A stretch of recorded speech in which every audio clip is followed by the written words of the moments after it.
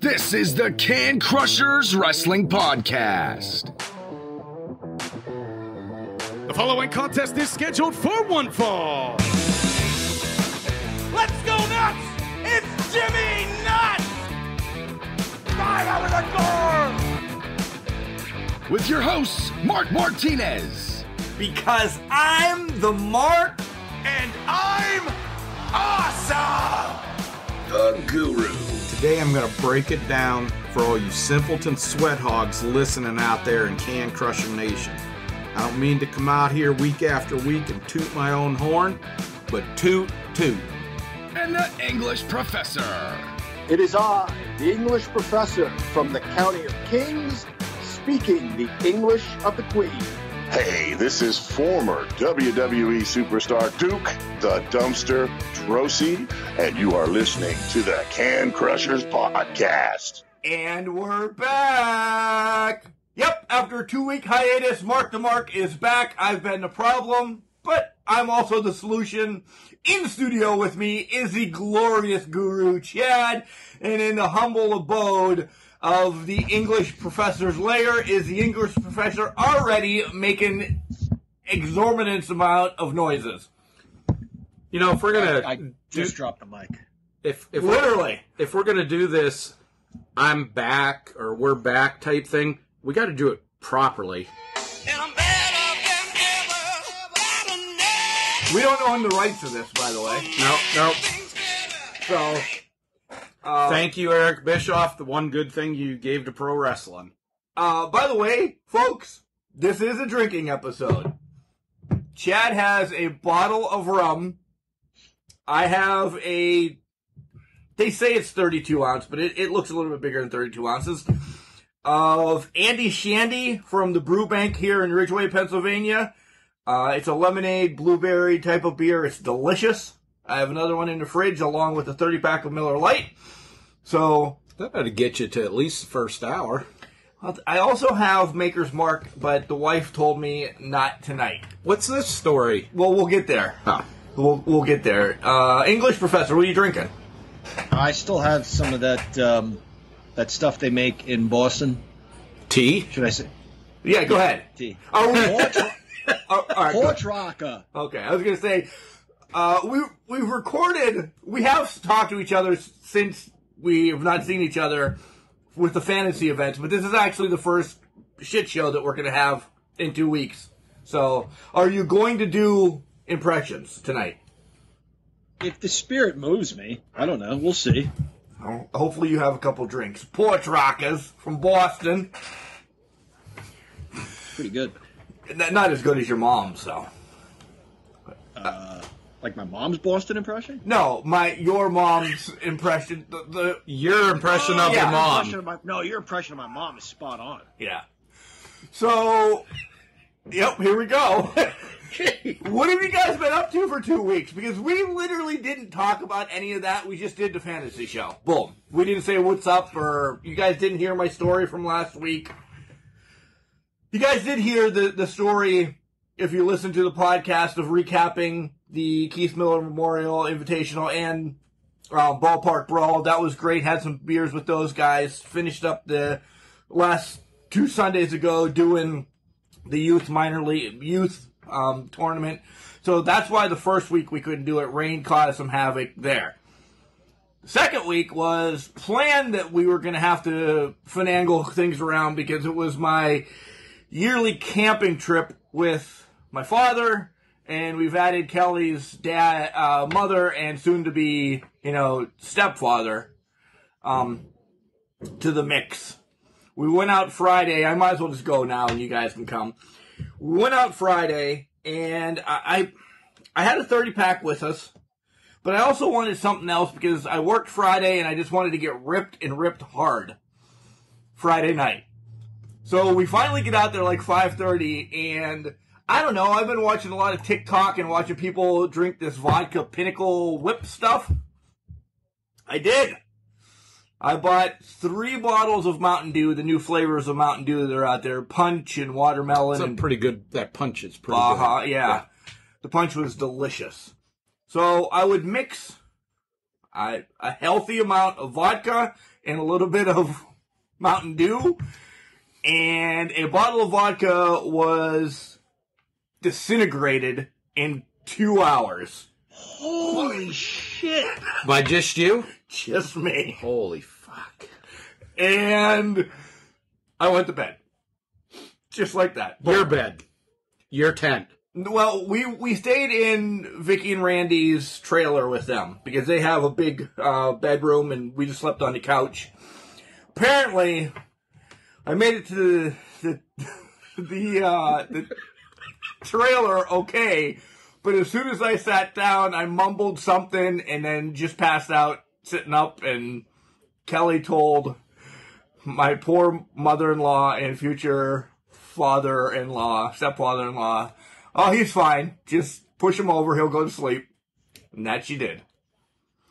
Saturday, I woke up, felt like What time Saturday? like 8 o'clock. I actually cooked. 8 p.m. No. Oh. In the morning. And this was me going to bed at like 1, I think it was. Woke up. I cooked breakfast for us on my dad's, that Blackstone grill that he has, which is amazing.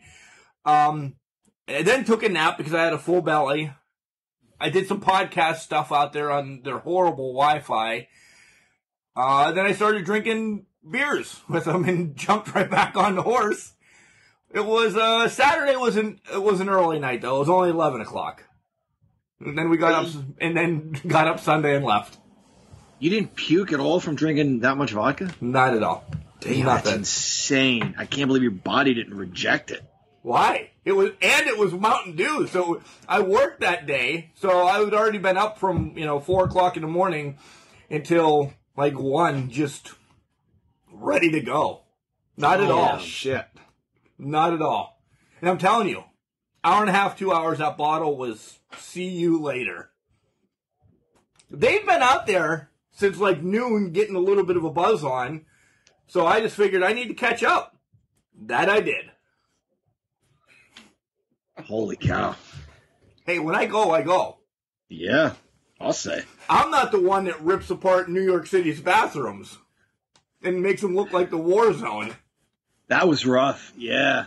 So what you're saying is you were better than Chris LaRusso passing out, but not as good as Jack Pollock. Yeah. Okay. Yeah. So you're somewhere in between there. Yeah, because we were at least off the air, so to speak, before I passed out. Like everybody else was in bed. Chris LaRusso just passed the hell out on air. That was amazing. So you're saying you did Jack Pollock proud? He'd be proud of you. Okay. I should have. So nice. It was a good time. Oh, by the way, we're watching ICW Pit Fighter 19 on Independent Wrestling, and this is already unbelievable. They're inside a octagon. There's chairs and doors, and this is going to be bloody here in a little bit in studio. Yeah, and this is I hate to keep complimenting it. I mean, it's a backyard type thing going on, but the octagon looks really fucking good. It's not like something that, we would put together. We would put together with chicken fence and, whatever kind of tables we could get out of Walmart's dumpster or something. Or dumpsters around town. Yeah. Because I know a guy. In the garbage business. Yeah. So let's start with the English professor. So you can have a couple more drinks of your strong. I can smell it over here. What did you do the last couple of weeks? I also did a lot of interviews, by the way. How about keeping ourselves still relevant? No weekly shows, but I had so many spotlights in the hopper. Pretty awesome, huh? Yeah, that was good planning. I had a lot of baseball games, whether it was my son's team or my team. We wrapped up on my birthday on the 18th, which, by the way, that was I know you don't like to cross shows, right? But that was the Crockett Cup, right? That was our Crockett Cup episode. Right. Yeah. And we didn't wish you happy birthday. I wish you happy birthday silently. Yeah, of course. Yeah, thank you. But we didn't on the show, so happy 2-week belated birthday. Thank you. We had a game that night under the lights. That was a lot of fun. The game under the lights is so much fun. And then they kind of threw together a last-minute thing with all the T-ball teams, but a lot of people didn't show up because it's been 2 weeks, and they just kind of threw it on us earlier in the week, and I had to round up as many of my kids as I could. Only 2 of them showed up, but they made like kind of an all-star team with whoever showed up and played a couple innings, and that was it. And then they all got certificates for ice cream. And literally just before you hit the button to come on the air, you know, you texted me and said, hey, we're ready to go. I just walked in the door because the kids that didn't show up still got ice cream certificates. And I asked the guy that runs the organization, I said, look, if they didn't come, they don't get ice cream, right? He goes, no, everybody gets ice cream. I said, well, how are we getting to them? And he said, well, you know, I guess I said, at least give me my team's stuff for the kids that didn't come, and I'll deliver them. And one couple, they were so nice. I was literally at their house for about 2 hours. We were talking, had a beer, how much their kid loved baseball. So that was nice. That means a lot. Warmed my heart. Yeah, it really did. It really. So you did. have 2 high notes then for this year, right? The first one was when we went to IWC. You told me about a kid that told the rest of his team, "Shut up, Coach John is." Yeah. He put his finger to his mouth and shushed this other kid who was acting up. And then this, So it made it worth it. Again, I know earlier in the season on this show, I called them animals. You know, this game that we just had yesterday, and I'll be very brief about this. We did it on the big kids field. There's a table, like a park bench, like on I-80 when you stop at the rest stop. Those benches and made out of concrete then? Well, no, they're made out of wood. But I don't even know why it's there. Go ahead. Sometimes on I-80 they're made out of concrete, so you can't steal them. Oh, yeah, that makes sense. But there's just one, like, next to the dugout. You think little kids are not going to climb on that and jump on it and dance on it? The one coach is like, hey, bud, no. That kid didn't give a shit. And I'm out on the field. I'm like, that kid has however much time until I'm fed up to get off the table. And then he starts, like, jumping on. He's a big boy. And just from the field, I yelled. Because then other kids are getting involved. I yelled, yo! Off the table! And they scurried like uncovered ants back into the dugout. Wow. Listen. You have to. You have to. I love children. I really, really do. And I feel like they sometimes need to hear that. Because, hey, bud, just wasn't cutting it. He was still dancing on the table. No, I had the same thing kind of happen as I was umpiring the last 2 games. One game was, the red team's last game, and the next game was the orange team's last game. And the coaches brought coolers full of stuff to drink and everything because it was hotter than the depths of hell. So they're behind the dugout just doing a Pee Wee Herman dance on top of coolers, running amok. One coach doesn't even know that he's supposed to be coaching kids. He's just, out there watching the kids play some baseball. He doesn't care. I'm like, hey, dude, you should probably get your kids under control. Then they start yelling at me because I'm the umpire. Come on, Mark, that was a ball. That was a strike. I'm like, holy shit. Minor league baseball kids should not be yelling about what's a ball and a strike. I'd have thrown those little crotch goblins out. Every one of them. I would have pointed at them. You, and you. Out.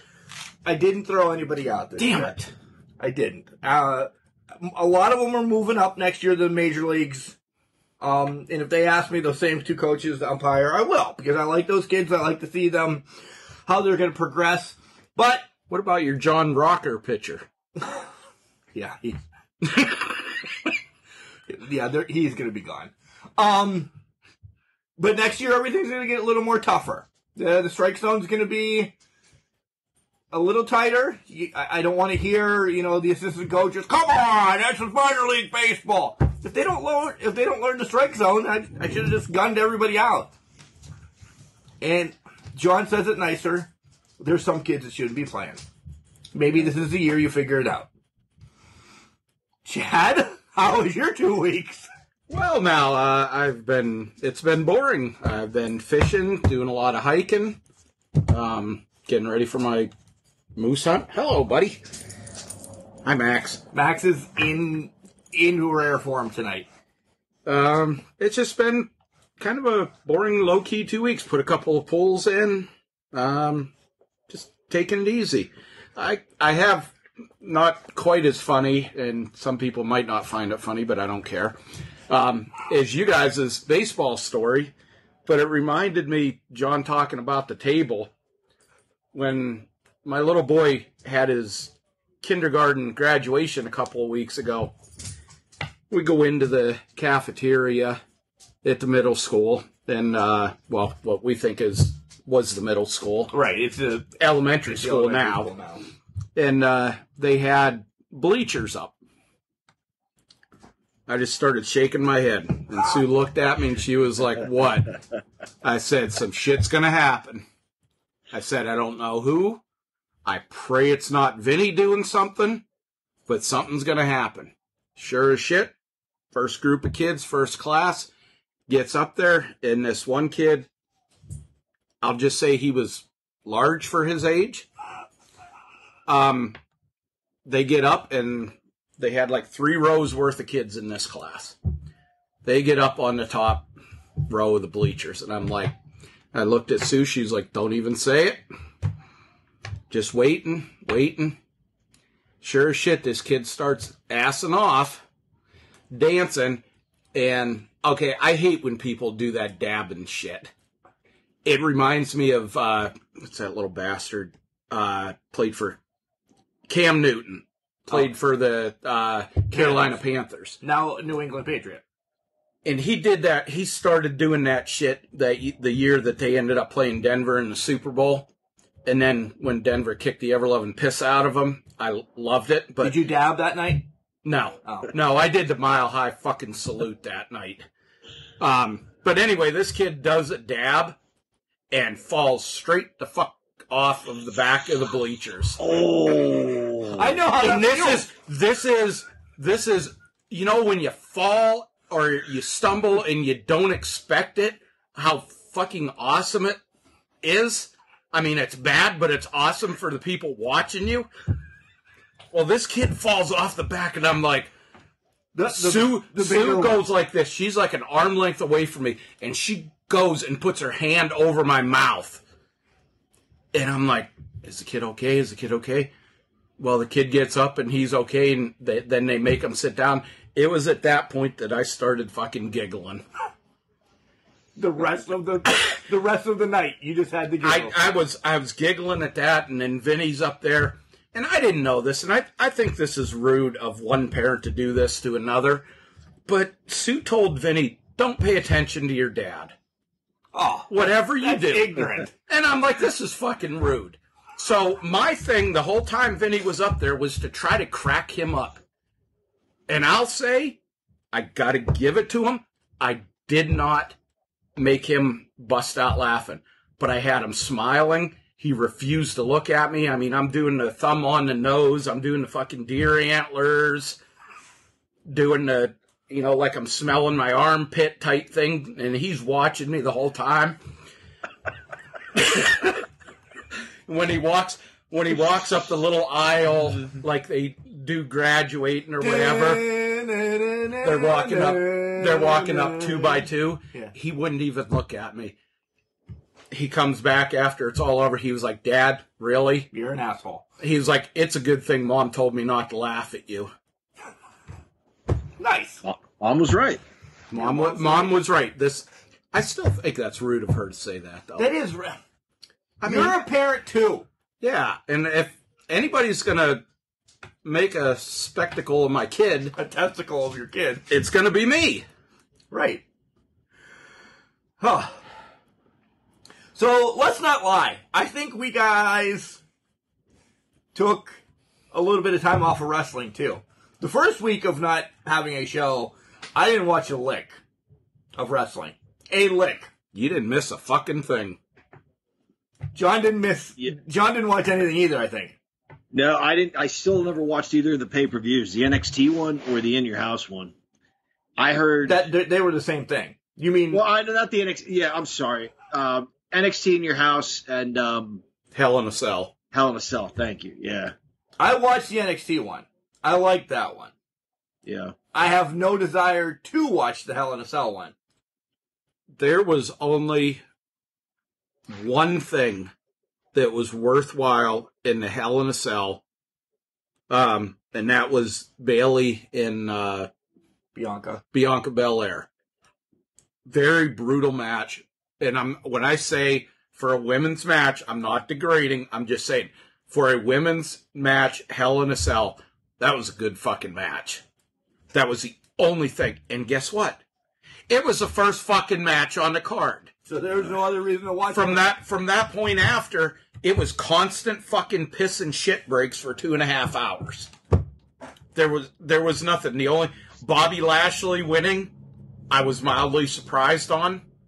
And like I think I told you, I said the only other thing besides the Bianca match was they went away from conventional endings to the matches, and a couple of them were just fucking roll-ups out of nowhere for a pin. That was the Lashley one, right? That was Lashley and Sami Zayn and KO. That was the only things that were good about that pay-per-view. Speaking of Bobby Lashley, Lashley's not what pisses me off, but it reminds me of something that just grates my nerves. And that is, and this is not to tell you guys what to do or what not to do. It's not to get political, but it's total bullshit. When they say, get vaccinated so you can come back and see us, it's just all so phony. Stephanie's like, I can't wait. I am going to do impressions. I can't wait to see you all at the arena. And Bella 1 and 2 are like, I can't wait to travel. And JBL's, I can't wait to go to the game. What he's really saying is, they have a gun to my head and they're making me say this. John? So, go ahead. Could you do me a favor? I want you to do the Stephanie one again, but I want you to pinch your nose. I think it'll be more realistic. Come on, you got to get more of the nasal. You got to pinch your nose and do it. I can't wait to see everyone at the arenas. The only thing that I have seen... Come on, Johnny! What are you doing? The only thing that I've seen fucking wrinkle its nose more than Stephanie is a fucking rabbit. It's so corporate and bullshit. None of those guys, none of them, the ladies, they're not believable. But you mentioned Bobby Lashley. The only person who just stands there and says what the lines are and makes you believe it is Bobby Lashley. It's just like, hey guys, come on, we're in this together. Let's all do the right thing. But everybody else is like, I can't work. Such bullshit. How many have you had? How many did you have at the kids? A couple. Yeah. Because you're wound now. They're hitting you. And you're wound. It loosens me up. Yeah. And regardless, there's no statement on all of us what you believe, don't believe with the virus and stuff like that. It's your own personal choice. But of all fucking things, all sports, to have it done, the Vince McMahon Kiss My Ass Club WWE, and having those, especially his fucking daughter, out there talking about that stuff, I agree with John. It was like Lashley. I was like, I could respect him because he had that look. He had that, almost like he's tilting his fucking eyes up in the air, rolling his eyes because he's out here doing it because he's forced to. Fucking everybody else was just like, they're just like zombies. The only thing I think they've ever done worse than that is, I don't know, their general promos that are scripted for them and they do. It just was such a sellout segment. They all sold out.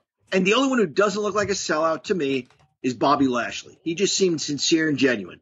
Everyone else just looked like they're making me say this because times are tough and we need your money.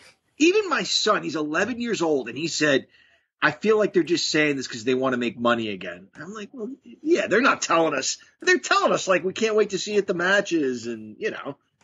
Well, this Monday is the last Thunderdome, right? For Raw. And, well, this whole week is the last Thunderdome, right?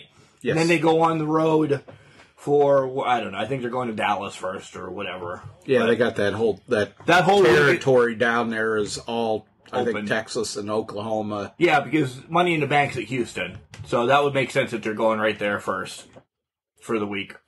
But, all right, so that's essentially what we did the last 2 weeks. I thought that was going to be longer. I really did. We really have boring lives then. I guess. We missed 2 Sundays. One was for baseball because of me, and the other one was kind of planned. We were going to release it, but baseball didn't say anything. I got drunk, and yeah, that was it. Crawford's now in the podcast too. Good. Yep, there she is. She's desperate to get outside and kill a bird or something. Is that the wall cat? Yes. Yeah. Doing it. So you let her out of her prison, you know? Every once in a while. The only other thing I will say that I didn't, you kind of, for some odd fucking reason, reminded me of it, is I discovered the world of audiobooks in the last week or so. Oh. What? Audiobooks. I know what they are. I just was like, I got these things in from a couple of different companies that I'd ordered stuff from on Amazon. Did you order from Columbia? 1 cent, you get 9 CDs? No, that was like back in '96 you could do that. I know. I ordered, I was over in Germany and still had one of those. Went to my whole shop and, hey, I get this order or whatever. We ordered like 250 fucking CDs. For $2.50. It was like whatever the thing was, one for, 99 cents. And yeah, we ordered like 250 CDs off of that shit. They actually, after that order, blocked my fucking account. Of course they did. So, but anyway, audiobooks. And first one that kind of drew me, of course, was just a easy listening, a Camp Stories one from hunting season. It was one from Wisconsin, but another one that caught me and I'm really into, and I was surprised because it's done in his own voice and it's very monotone, was JR's second book, Man Under the Black Hat. Oh, wow. That was his best-selling. Well, the first one was Slobber Knocker. Yeah. And the second one, I kind of thought, I listened to the preview and it's in his voice, and I'm like thinking, this is going to be really hard to listen to just because it's a monotone, flat voice and everything. Actually, really good. Made it to the point of where his wife had her accident, and she passed away, and holy hell. People can say I'm crazy or whatever, or it's not possible. They do anyway, but you could hear the strain and emotion in that man's voice talking about his wife and then talking about the first wrestling related event that he went to afterwards, which was a Q&A, and I couldn't tell you where it was, but it had Sting was there and who the hell else? I think Paul Orndorff was there or something, but he said the one thing that really stood out about him is he walked out and everybody stood up and was, a low but respectful clap for him. And when he went to say something, he broke down and Sting come out, gave him a hug, and he's like, he's like, it's okay, buddy. He said, we're here for you. And Sting sat there the whole time with him. He was off, what do you call it? The clock. Off the clock, yeah. I was thinking off the pay. But he sat there and they had like a 2.5 hour Q&A where the fans just let him talk about whatever he wanted. There was 2 questions asked the whole time, and the fans just let him go. And you're talking crazy. 200 and some people. Just let him go and let him talk about everything wrestling. Of course, where Jan fit in from early days to immediate. Talking about her cars. She has some classic car that's like 30 some years old, worth like $70,000, $80,000. I'm sorry, I can't remember what it is. And he's like, I'm not going to sell it. He said, I'll probably be buried in that son of a bitch. Just a real good book, but just something to look at. There's a lot of the wrestlers' books that are coming on there, and so relatively you subscribe cheap. to this now or something, or they have different subscriptions. You can. The one that I did, it's cheap. It's like I don't know, like $10 a month, and I get a free audiobook, any book, one a month, and then the other ones are from 20 to 60% discounted. The most expensive one that I've found is $17.95. So it's just one of those things. I have problems with my vision, so I can't sit there and read a lot as much as I'd like to. So I'll sit there at night, and it's kind of like my calming down, wind down thing, and I'll listen to the book, have, the earbuds on or something like that. And it's just really cool. And I don't know, it's just something. I've been doing that with a lot of podcasts, not even wrestling podcasts or anything. Just I've tapped out of music for a little bit because I don't know why. I love old music. I love new music. You ever get time that you just don't want to listen to music? Either one of you? It's just like, I don't want music today. So I'll find a podcast about dogs. And I'm like, oh, okay. Top 5 dogs in Ridgeway or something. I listen to that. Wow. Fascinating stuff. Yeah. You've got 2 of them right in your house. I do. Chad's got the other 3. 4. Yeah. You just started on this show. Yeah.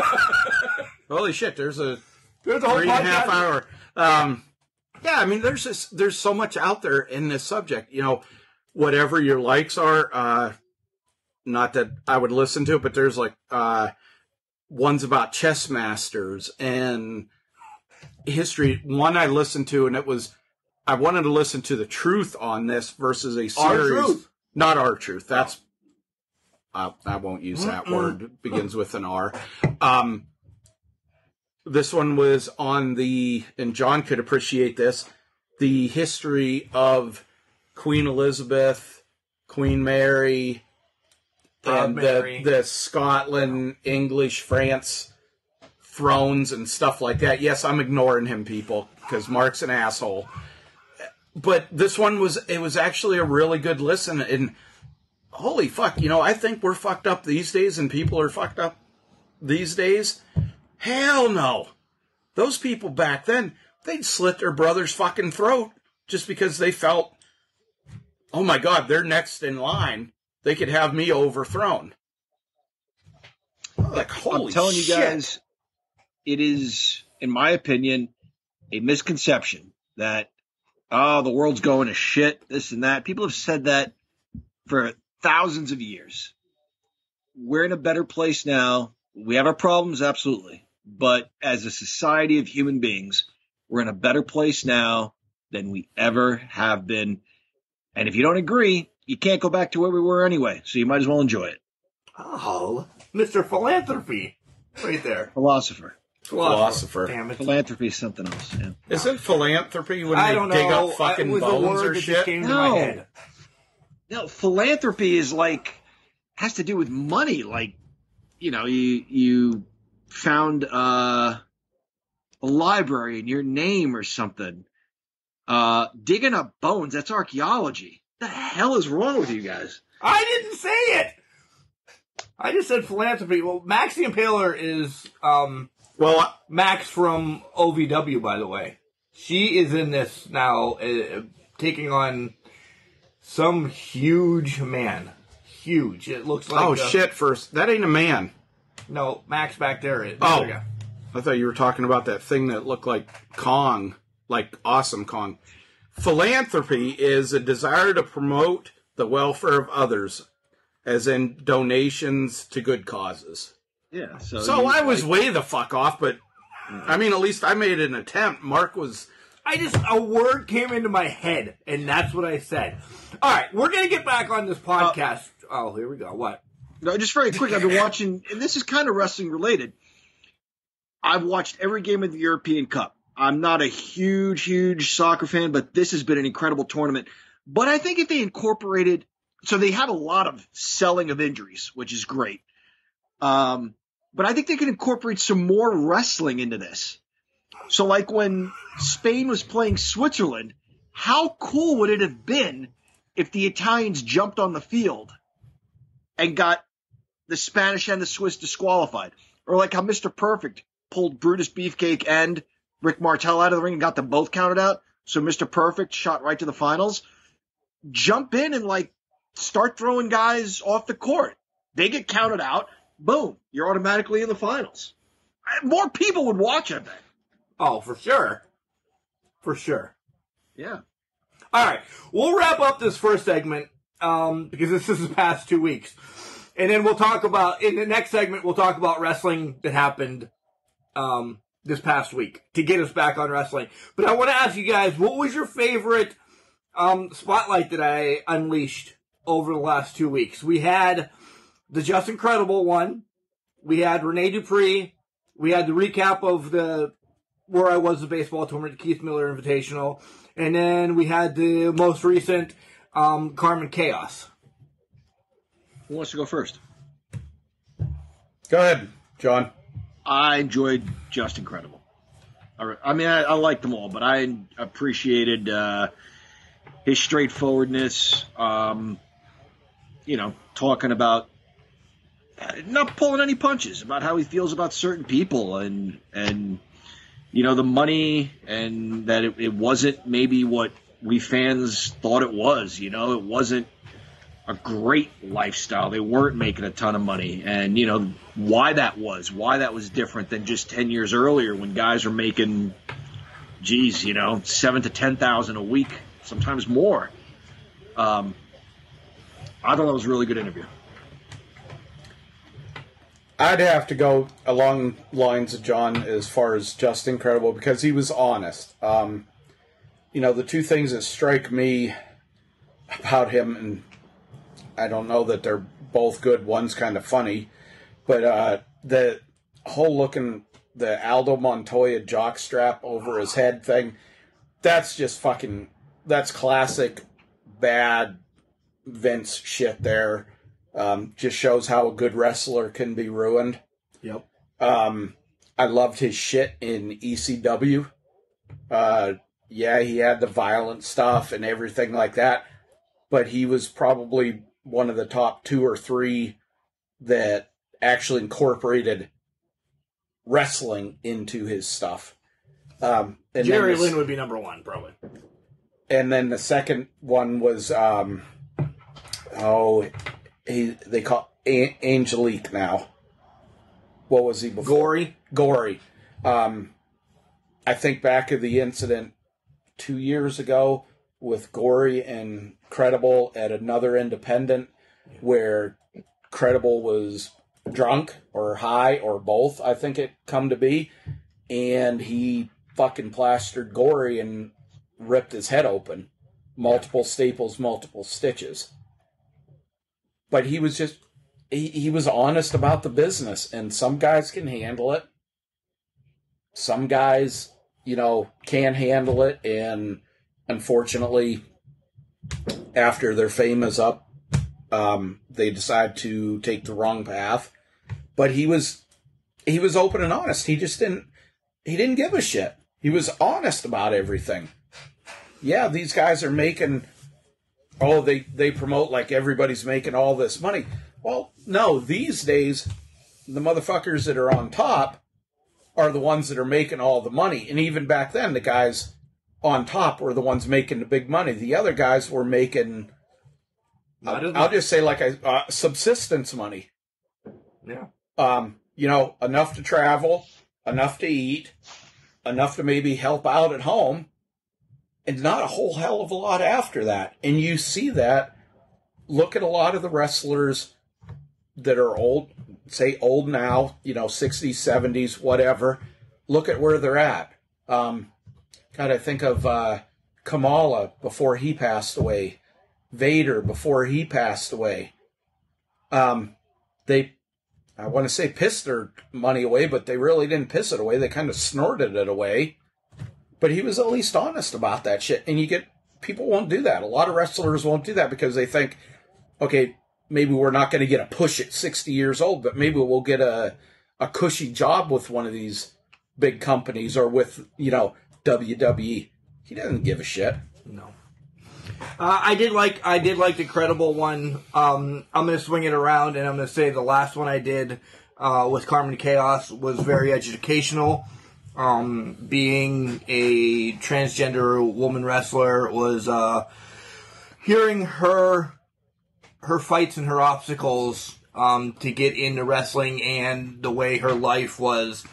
That one hit because the three of us are good-looking men, and we have everything, and we're good to go. Where she was battling from the age of 4 in a family that was drug-ridden, and it changed her life and everything. It's a great one. We also have some fun poking the bear about some other wrestling stuff and everything, but it was an educational one for me. So do you guys mind? Good looking? Oh, hell yeah. I think we're good looking. Yeah. Yeah. I think we are too. I didn't know you thought that too. Yeah. Would you guys mind if I'd say something on that subject? About being good looking? Well, no, I know that, and I know we are that. That goes without fucking saying. That's like saying, hey, did you know Jock Sampson's a fat bastard? Yeah, we fucking know that. It's obvious.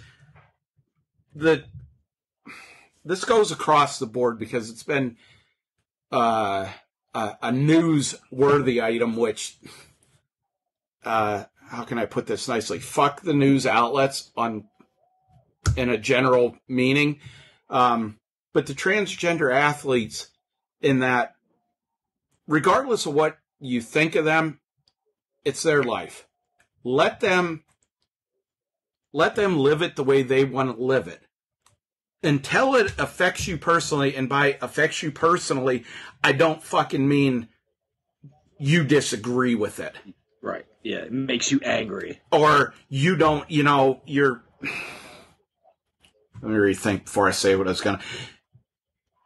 Regardless of what your beliefs are and what people should or shouldn't be, if it's not affecting you, if it's not hurting you, honestly, people, it's none of your fucking business.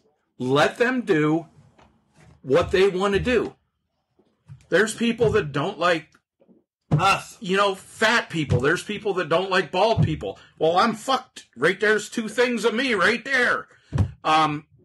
Whatever, people. Let them live their own life. That's all it is to it. You don't have to agree with it. You don't have to love it. But at the same token, respect their choices. Number 1, down. All right. So when we come back, we will we'll talk about this past week in professional wrestling. It'll probably be quick as well because it was okay. But we have to say something first about Collar and Elbow, John. What do you want to say about Collar and Elbow? They are makers of really great, comfortable wrestling gear, including hats, hoodies, T-shirts, eye patches, pants, vests, masks, all of it. It's great stuff. Great designs, awesome comfort level. Yeah. Chad, we have a promo code. Can Crushers. All one word, capital C in can, capital C in Crushers. And when you use that promo code, you'll save 10%, which is essentially shipping or handling, whatever one. Well, shipping and handling is the same thing. Wow. Shipping or parking, as we say. So if you're going someplace, they'll pay for your parking, essentially. Nonetheless, here comes Al Snow, because I messed that up. So here comes Al Snow, and we'll be back to talk about this past week in professional wrestling, because now we are a wrestling podcast again, because we're back. Wrestling. A love and a passion we all share. I've started a wrestling brand. the wrestling brand. A brand founded on the aspects of wrestling. Two entities working together to create a product that connect emotionally for people everywhere. Collar and Elbow is the brand. Passion and love for wrestling is the drive. I am Al Snow, and this is Collar and Elbow, the wrestling brand.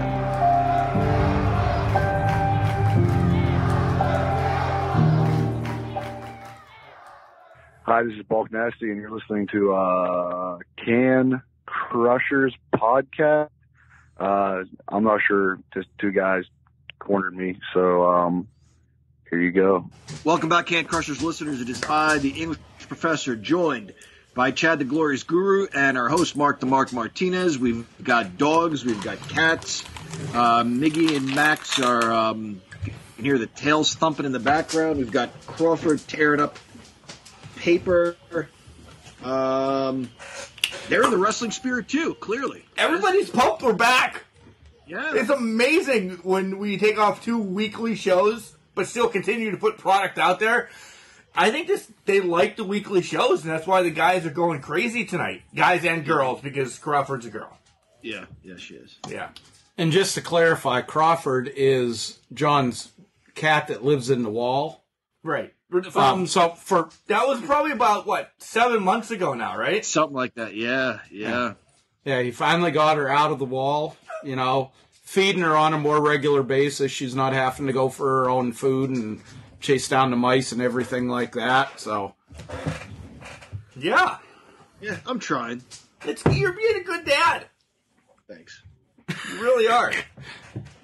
Wrestling this week. It is wrestling this week. Well, there were shows that purported to be wrestling this week. It happened. So it's like we didn't take any time off, essentially, on the WWF aspect. If we were going to be busy, I guess now would be the time to have been busy. Charlotte, one thing I'll mention, got into that brawl with, Rhea Ripley. First of all, what the hell is she wearing lately, Charlotte? But what I really wanted to mention was booty shorts. Yeah, but even then she wore, I think maybe it was the following week, it was all one color, like it was tights and a shirt that matched her tights. It was all, I don't know. So in this 2 weeks, we've switched roles as well. Yeah. You're going to be the fashion police of the show now for the next couple months. I hated what she was wearing. Yeah, when she got into that brawl, go ahead, Chad. Oh, I'm sorry. I was just going to say, I can't remember the colors of the outfit. I just remember it was bad. Yeah. It just looked like some of the shit that maybe Naomi or Sasha Banks wore, like a cross between those. It was just bad. Sasha Banks looks good in 90% of what she wears, but I think the one time she wore leopard everything from fucking neck down, and she did not look good in that. Did not compliment her. But let's talk about Charlotte. Yeah. Yeah, she's got her dad's crazy face. Like when she was on the outside of the ring, I think like maybe her lip was bleeding and her eyes were bugging out. The forehead, the bugging out eyes, and like obviously the schnoz, but the mouth too, like that just deranged, biting face she makes. Rick has strong features, and I don't know the mothers of his children, but it looks like you don't his know kids them? really take it. I don't know them. Oh. The only one I ever remember seeing was when he beat Harley Race in a steel cage. His wife at the time, number whatever, came jumping into his arms after the match. Right. The only one I remember was Beth. She was the one before the current one. Fifi. Is Fifi his current wife still? Yeah. Okay. I remember Beth, but I don't think they didn't have any kids. I don't think so either. I think it was his first and second wife. They were split between what, 4 kids? 5, I thought. Isn't there 3? There's too. 3 girls and 2 boys, right? Okay, I couldn't remember. Yeah. So So that's what you wanted to say about Charlotte? Yeah. And, the brawl with Rhea Ripley, and yeah, that's a good program. Is it? See, you're even a Charlotte fan. That you went, Hey, I will jump on this bandwagon, John, here for a second, and Chad's going to backhand me. Maybe it's not Charlotte. I don't know if Ripley's ready to be carrying everything. She had her shot. She ran with it for a while. Okay. And here in a couple weeks, we're going to see what fans actually think. This whole COVID era is going to be over. So we'll see what happens. I'm all right if they do a complete reset. And I'm all right with that. Because they need it. They really do.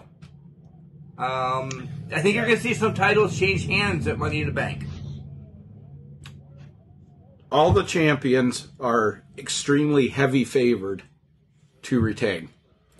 But I agree with what you're saying. I think they're going to do kind of a reset with Charlotte and Bayley. Not Bayley. I don't think Bianca retains. I mean, we're 2 weeks away from Money in the Bank. And I think Bianca retains. I think they're pushing her enough, and I think she goes through this one. The one thing, John, I wanted to bring this up because we had a discussion offline about this a couple of days ago, I believe, about Charlotte.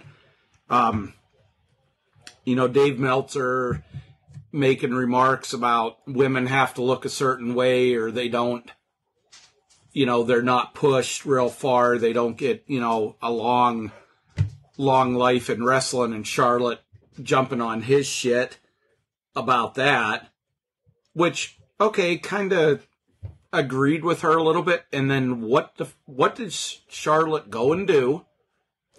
And John, you said that somebody was watching life, yeah, and made a comment. You go ahead with this part of it. Well, that she just couldn't even recognize her. I don't know. She doesn't watch it every single week. I know, Mark, you think she's the biggest fan. But when she does tune in, the last couple of times, you watch it all the time and maybe you don't notice, but the last couple of times she has not recognized Charlotte Flair. And she thinks she's probably gotten work done each of the last times, in between each of the last times she's seen her.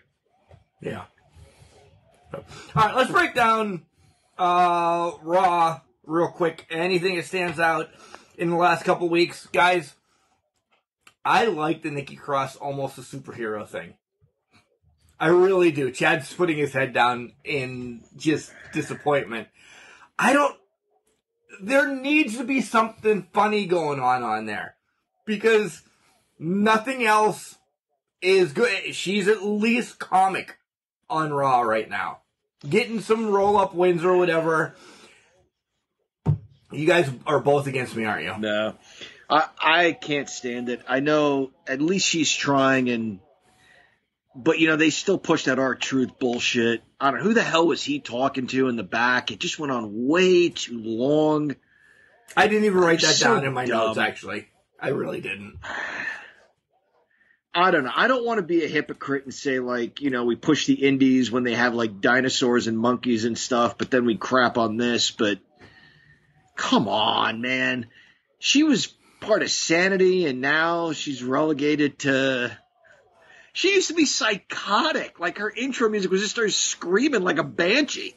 And now, somehow she's a superhero. Almost. The thing is, almost a superhero.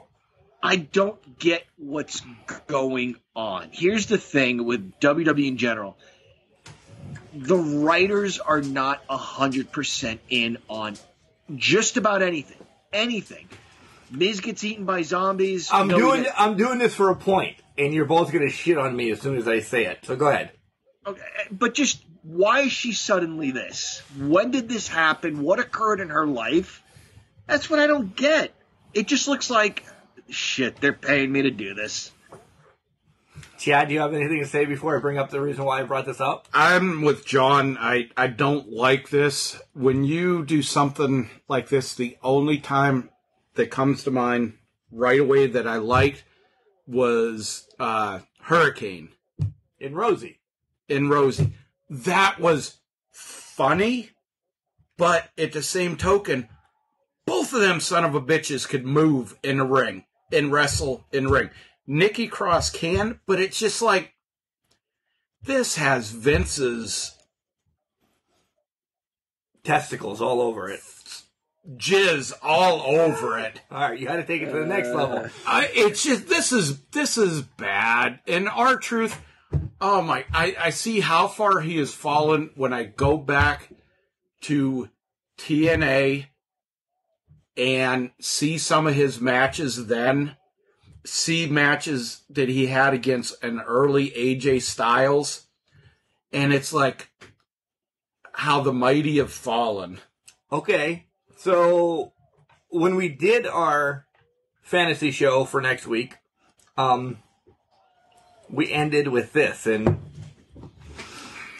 Lana's not wrong. She has said this, and we all shit on Lana. We do. She said that they just don't know how to end storylines, so they just drop them and throw something else at you. She's not wrong. They 100% right. They don't know what they're doing.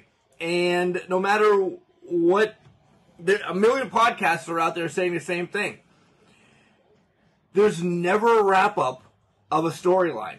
Right now, we have Riddle and Randy. You know, Riddle just fought this past week for Randy to be in the Money in the Bank, and he didn't get to be in it. But don't you think Randy, between us three, Randy should be pissed off that Riddle fought for him and lost? Right? To start some dissension between those two, right? Sure. What do you think's going to happen? Nothing. They're going to win the tag team championships in like 2 weeks. And in 3 months, lose them to Kai and Tai. And this segment that they just did is going to have no relevancy. Are Kai and Tai members even alive yet? I don't know, but you know what I meant. Like, there's not going to be any. This was 25 minutes of Raw this week of Riddle fighting for Randy.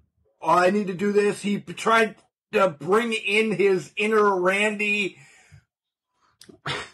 And he lost. And something should be done about this. This needs to go one of two ways.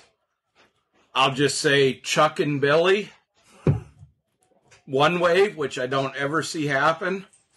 Or I want to see Randy Orton beat the ever-loving shit out of Riddle, shove that fucking scooter right up his anus. I just want to see Randy Orton just decimate. And I'm not an overly large Randy Orton fan, but he's fucking good. And he's been good for a long time.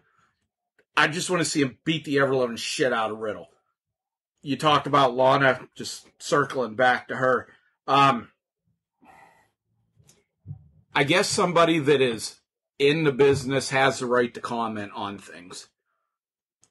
More than you or I or whatever. And, you know, anybody that's not been in the rings, so to speak, is a competitor. But from somebody who accepts a name, ring name, that's spelled backwards is anal and knows it, her fucking credibility is lower than my credit rating after my divorce. It's fucking under 200 on a scale of 900. So, that's it. We didn't touch on, all three of us kind of liked Piper Niven when she came and she was in the very first Mae Young Classic, and she did some great stuff over in the UK, and now she's Doudrop. And this whole, apparently, from what I've read, that Eva Marie is really never going to have a full wrestling match. Not that she did in the first place. She is there to continue to bring people in and do whatever. Chad's holding his mouth, so John, you have to let him go because he's going to blow up. Oh my god! Yeah, go for it. Eva Marie. What do we think about Doudrop, first of all? Wait. Let me. The easier thing. Eva Marie couldn't wrestle her way out of a wet, ripped paper bag back however many fucking years ago when she was in the first time. Now she's got the Sable look to her. All of her enhancements are drooping, and, you know, she's overly tanned like Hulk Hogan in '84. So the wrestling part of it, that's out the fucking window. So now we take a larger woman wrestler. And I'm not degrading her.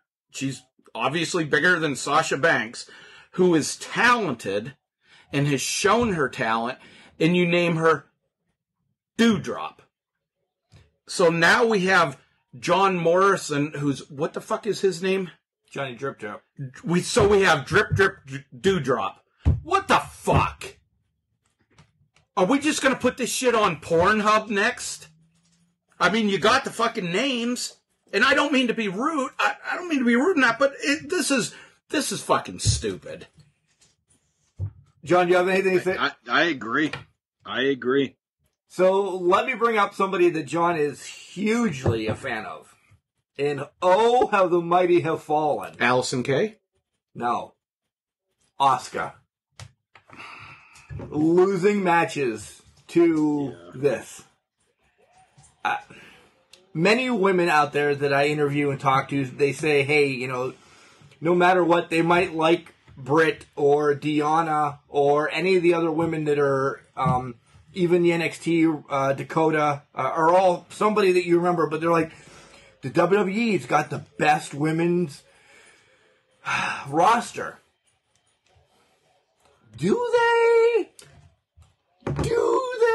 Because look at, besides the horsewomen, okay? Bayley, Charlotte, Becky when she comes back, Sasha, tier 1. Who is tier 2? I'm saying in the main brand, because I know, John, you are EO above all. She's awesome. Yeah, she's awesome. You used to be Asuka as well, but they don't really give Asuka a chance to shine anymore. Like, that's what I'm saying. Yeah.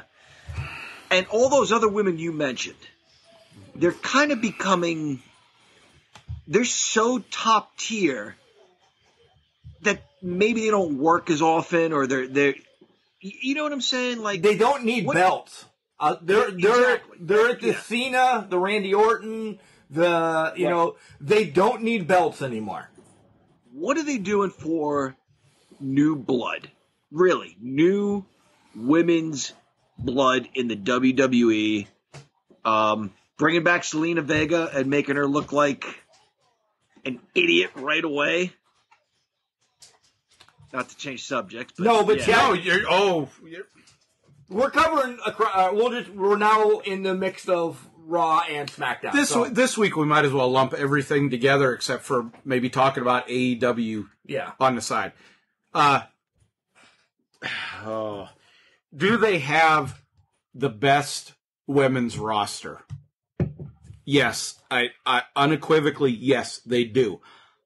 But what do they do with it?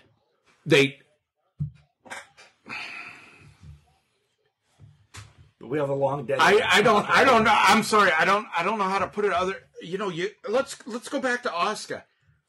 Undefeated in NXT.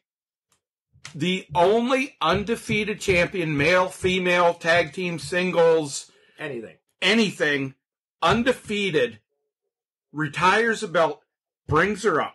First mistake they made with her was having her lose to Charlotte Flair, in my opinion. They should have pushed her more. Since then, she's nothing but a screaming fucking maniac. And this shows the,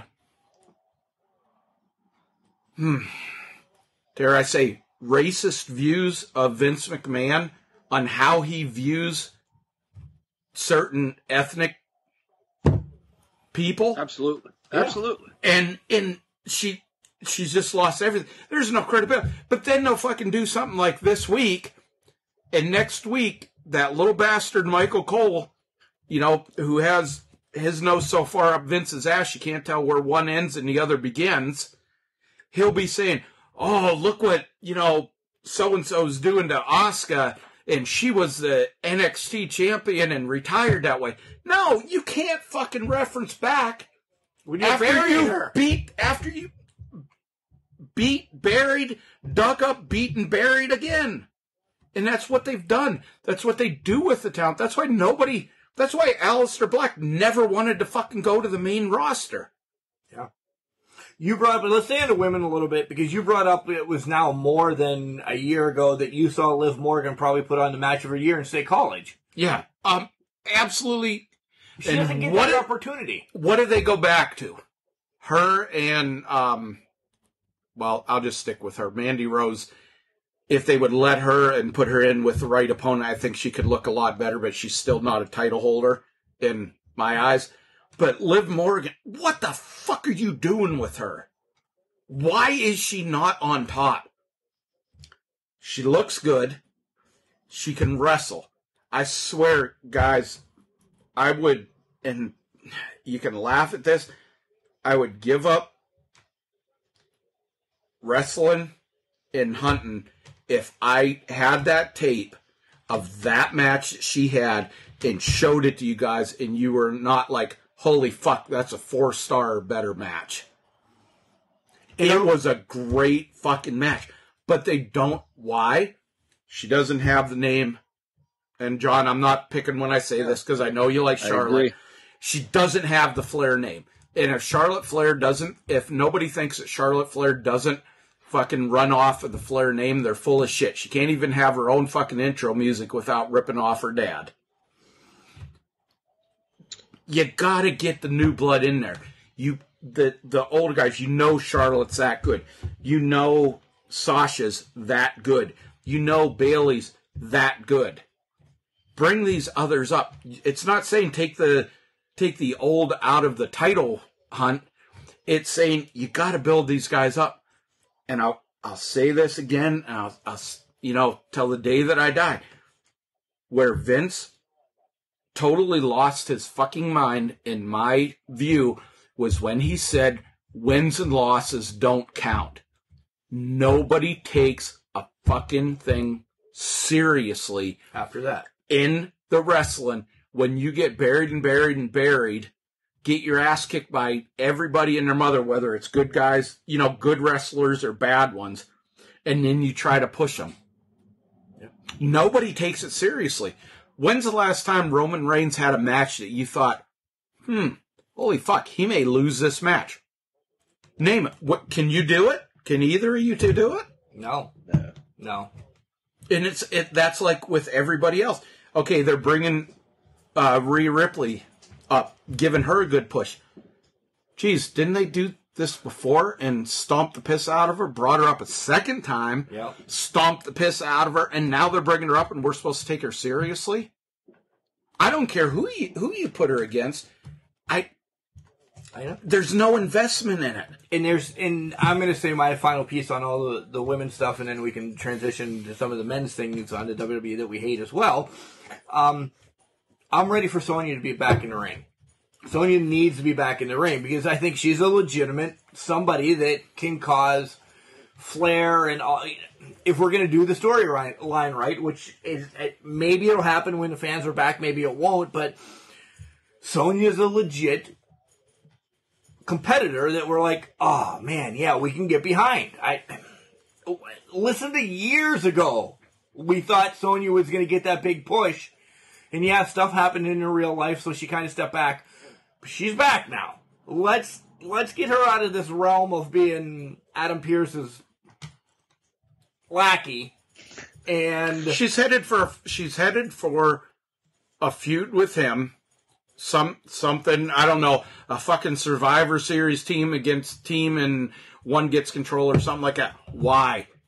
Okay, I love Alexa Bliss. I absolutely adore her. As gorgeous as can be, she's got good talent. But why in the fuck is a legitimate MMA fighter, Shayna Baszler, worried about a fucking Raggedy Ann rip-off doll on a fucking swing and fucking Papa Shango type shit. Why? Yeah. You take nobody seriously after that. Nobody.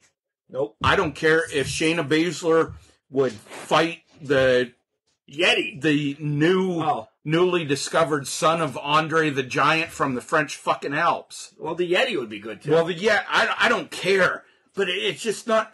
You destroy these guys; they're not believable. We know what guys can do. Certain guys can do. We know what AJ can do. We know what Seth can do. Nobody takes anything seriously anymore. John, you've been quiet. I was letting Chad go. Sorry about that. More. No, it's all right. To your point, I agree. Liv Morgan, I've seen some matches of hers that are very good. When she came out and confronted Zelina Vega, again, I don't know what her personality is. I don't know what her character is. I don't know anything about her. I know that when given the opportunity, she's decent in the ring. When she came out, it looked like she crammed those lines and then they pushed her out the curtain and said, go. It did not look natural. They killed the magic when she decked Zelina Vega. It looked like she decked Zelina Vega. And then they're like, look at this. And they super slow-mo it. They're like, oh, what a shot. Well, guess what, you assholes? When you do that, you've destroyed the illusion. I swear to you guys, I see then how, like, she cupped the smack because she doesn't want to punch her in the face or smack her. You know what I mean? In the moment, it looked great. Why are you showing it over and over? Let's just show you how we fake this for you guys. The decisions. They used to make the best of, like, the most minute decisions. Razor Ramon has talked about this at length over the years, like Vince's camera guys and the decisions that Vince made and what was to be seen and shown, second to none. And I agree. Doesn't mean there wasn't ever a screw up or something. You know, I remember SummerSlam the one year when the Big Boss Man wrestled the Mountie and the loser had to go to jail. Camera picked up this one shot outside the ring that it happens. It didn't connect. It happens. I get it. Why are you showing this smack over and over again in super slow motion? I just don't get the decisions they make. Oh, my God. John, talking about that match. John, do you remember the after shots of the Mountie in jail? Yeah. There was a guy hitting on him, right? Yeah, and talking very... this dude was, like, huge and a little bit shorter. And when I say huge, I'm not body shaming. This dude was fat. He was like Bastion. Fat, so he was like, right. No, this guy was like Bastion Booger type fat. And he's hitting on the Mountie and talking in this very feminine voice. And the Mountie's eyes in this were like the size of fucking dinner plates. This was classic. Okay, back then was a lot of stuff, you know, just, I don't want to say stupid, but was it hokey? Was it funny? Yeah, it was. But, oh my God, it wasn't every single match. Right. You know, Drew McIntyre with a sword. Now all of a sudden he's, you know, fucking Braveheart and chopping a table in half with a sword. It just, I can't remember which one of you two said it earlier about we laugh at this, but if it was WWE, we'd shit on it. That's all WWE. When's the last time you guys, a good match? Name a good match, wrestling match in WWE. Not something that had a crutch, not something that was, you know, that like the Bayley, Bianca Belair match in Hell in a Cell. Name me a good wrestling match the last time that you've seen it. Friday night, Sami Zayn. I mean, that was a last man standing. That was brutal. That was match of the night. That was a match of the week for me. Yeah. But beyond that, no, that stood out to me because it's a decent thing that I've seen recently. Those guys, they've been wrestling again, 20 years. Again, anytime you put Owens and Generico or Steen and Zayn in the ring, I could watch it. You see how I did both, one indie, one non-indie? Yeah, okay. You got that. All right, let's jump to the men. Edge is back. Edge is ready to take on Roman. That's the big thing in the last 2 weeks. But Edge isn't going to get a shot at Roman yet. When does Edge get a shot at Roman? Money in the Bank. Oh, is he? Yeah. Oh, I don't know. I missed something then. Yep. Edge challenged him when he came back, not this week, last week. All right, then I missed that.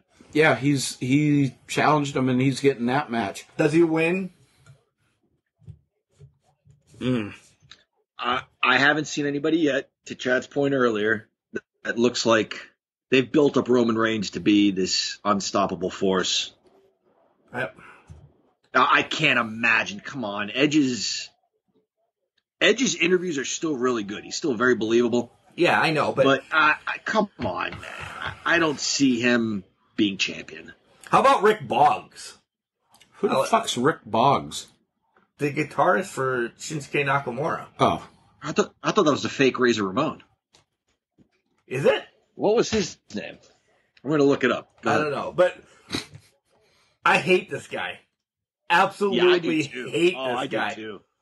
I don't know why I just brought him up. He's a hype man for Shinsuke Nakamura, and I hate him. There's a note that I have to get to on this. I don't know. I think it was, I don't know, Rick Boggs' joke, and I lost it. Or maybe it was on Raw. This is the way it's going to be. There was a joke I pandered into this week, and I don't know. So, Drew's in the Money in the Bank. Go ahead, John. Did you get it? Rick Bogner was the fake Razor Ramon. He died a couple of years ago. I don't think I knew that. That's sad. Oh, yeah, I know you know that. We talked about it, I bet you. Yeah. Okay. I don't know. Can we move on from WWE? Can we go to NXT? Sure. The face-to-face, right, between Adam Cole and Kyle O'Reilly. So when you're in the middle of the pack, like Kyle O'Reilly kind of is, I have what I call the Tito Santana unit of measure. By the way, happy 4th of July as it's going off right now in the back of my house. Yeah, I have fireworks going off here, too. The Tito Santana unit of measure for a mid-card guy. How do they work? How are they on the microphone? How do they sell? All that sort of stuff. Because I thought Tito Santana was a terrific seller. Terrific. I thought he was very, very good in the ring. And then on the mic. So that's my unit of measure for Kyle O'Reilly. Tito Santana. No, he's got it. Oh, you guys are sticking together. I'm gonna say John has a good point. Tito Santana in that day is Kyle O'Reilly now. I think Kyle's a little bit more advanced on the wrestling side, but comparable. On the mic, it's like they both get so fucking hyped, you think they're gonna fucking drop over from a heart attack. That's it. That's what I was gonna say. I get it. I do. So the 2021 Tito Santana is Kyle O'Reilly.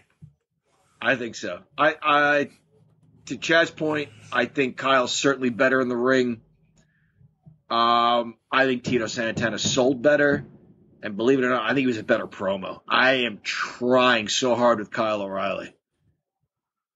I don't know what it is. He can't make me care about his feud with Adam Cole. Adam Cole can. Kyle O'Reilly can't. 2011, when I got back from a tour in Iraq, I went to see a Ring of Honor. I've talked about this a couple of times because there's so many fucking guys break out at this time, at this event. It was 11th anniversary, Ring of Honor's 11th anniversary show. Bobby Fish and Kyle O'Reilly against the Briscoes. I'm like, who the fuck is Kyle O'Reilly and Bobby Fish? Kyle O'Reilly has always been, mic-wise, he's kind of the backup guy. He's been more of the action, more of the wrestling, more of the technical. So he's the Robert Gibson. He was not the strength on the mic. His was in the ring. He's the Robert Gibson. He's good comparison. He'd get fired up. He'd be okay. But after 20 words, if you don't slap the mic out of his hand or cut him off, you're like... He's like me then. You're like, what the fuck? And Kyle O'Reilly is so good. He has been courted by UFC and Bellator as training for that style of fighting. That says a lot. He is actually trained with a couple of guys to help his wrestling side to make things look realistic. Talking wise, he better fucking grab Ric Flair and get him in a hotel room and bar the fucking door and learn how to talk. And I'm not saying he's horrible on the mic, but he's not the first person you want to put on the mic to talk. So are you ready for the match, though? Are you at least, did Cole get you guys both excited for the match? Yeah, I liked how that ended. Like with, what do you say, something about everybody knows I'm better than you. You do. Joe knows it. I know it. And your wife knows it. And then he smacked him and put him in an ankle lock. Yeah. But Samoa Joe said, guys, keep it peaceful. And then he did nothing to, like, split them up. He left. Yeah. What the hell, Joe? I thought you were a man of your word. No, he's not there to keep the guys from beating the shit out of each other. He's there to protect Regal. He's there to protect Regal. And Adam Cole, and I may be prejudiced because seeing him in IWC and Ring of Honor when I did, and as cool as he's been and everything, Adam Cole can do no wrong in my eyes. Everything he touches turns to gold. Him and O'Reilly, especially since old man McMahon isn't going to have a big hand in this, it's going to be Triple H. This could legitimately be the match of the decade if they let them go at it. If they let them do their own thing. If they, fucking cut their nuts off and give them a script, then it's still going to be a good match because it's these two. Let them go at it. Give them 30 minutes and say, fucking have fun. This could be the match of the decade. Boy, were we all wrong on the Diamond Mine, too. Since we haven't talked about the Diamond Mine. And what a breakup that we hope and pray someday that, the Undisputed Era can get back together. But Roderick Strong leading a group is like this Pepsi can talking on a podcast because he's as dry as 5-year-old fart shit in church. Yeah. Man, this group, I don't know what they're going to do with it, but it's not going to go over. You know what's going to be more exciting? The oddities. Wow. We're gonna learn a lot when crowds come back. We are. I want to pose a question to the two of you guys. When the crowds come back, after, I don't know, let's say a couple of weeks, maybe a month. I was going to say a month, because people are just going to be fucking excited to be okay, there. that is exactly where I'm going. After the initial, holy fuck, we're back and everybody's pumped. I mean, they could send out, fucking the gobbledygooker against fucking, I don't know. Eugene. I would love that. They could send out those and the people would love it. After the initial roar is done, what happens? Which is going to be till WrestleMania. No. Yes, it will. Nope. I don't think you hit every town. I'm telling you, you have to go through towns. You got the pay-per-views coming. You got the Survivor Series. You got those coming. I don't think it's going to be that long. All right, then I want that. one of their first pay-per-views, and they're not doing it. They're going to stay in Houston, Texas. Their first pay-per-view should have been in Chicago. They'll fucking tell you everything you need to know. I give it after, and I guess my question was, how long do you guys think that it takes before the fans are like, okay, great, they're fucking back, they're touring, we're over that excitement, now we want substance. We don't want just fucking Rumble then. Rumble. Smoke and mirrors. Rumble. I don't even give them that long. I say fucking Survivor Series. I agree, Chad. Yeah, fans are pent up, and wrestling fans especially are very demanding. They're not going to wait long. I just think they're gonna play the towns. They're by the time they wrap around and stuff. I mean, they're gonna try throwing you some stuff. Stephanie says there's gonna be a whole new. That was Vince, but there's going to be a whole new reset, kind of everything's coming. We heard that 5 years ago, and Stephanie also said that everything WWE does is scripted planned a year in advance, and she fucking took that from Vince Senior. Yeah, what he said, the exact fucking words, and like 3 or 4 sentences that God rest his soul, that Vince Senior said. That's where she took her whole quote down. You guys talked about a reset. Both of you kind of mentioned it. Do you think that some of the champions, they kind of got fucked over by the COVID situation? Do you think that they give them a shot? So you're saying Drew's getting the title back? I would not be surprised at all if Drew McIntyre beats Bobby Lashley in 7 minutes or less. And then I wouldn't even be surprised if he does it at fucking Money in the Bank. When's Brock come back? Because that's what they're setting back up for then. Why not have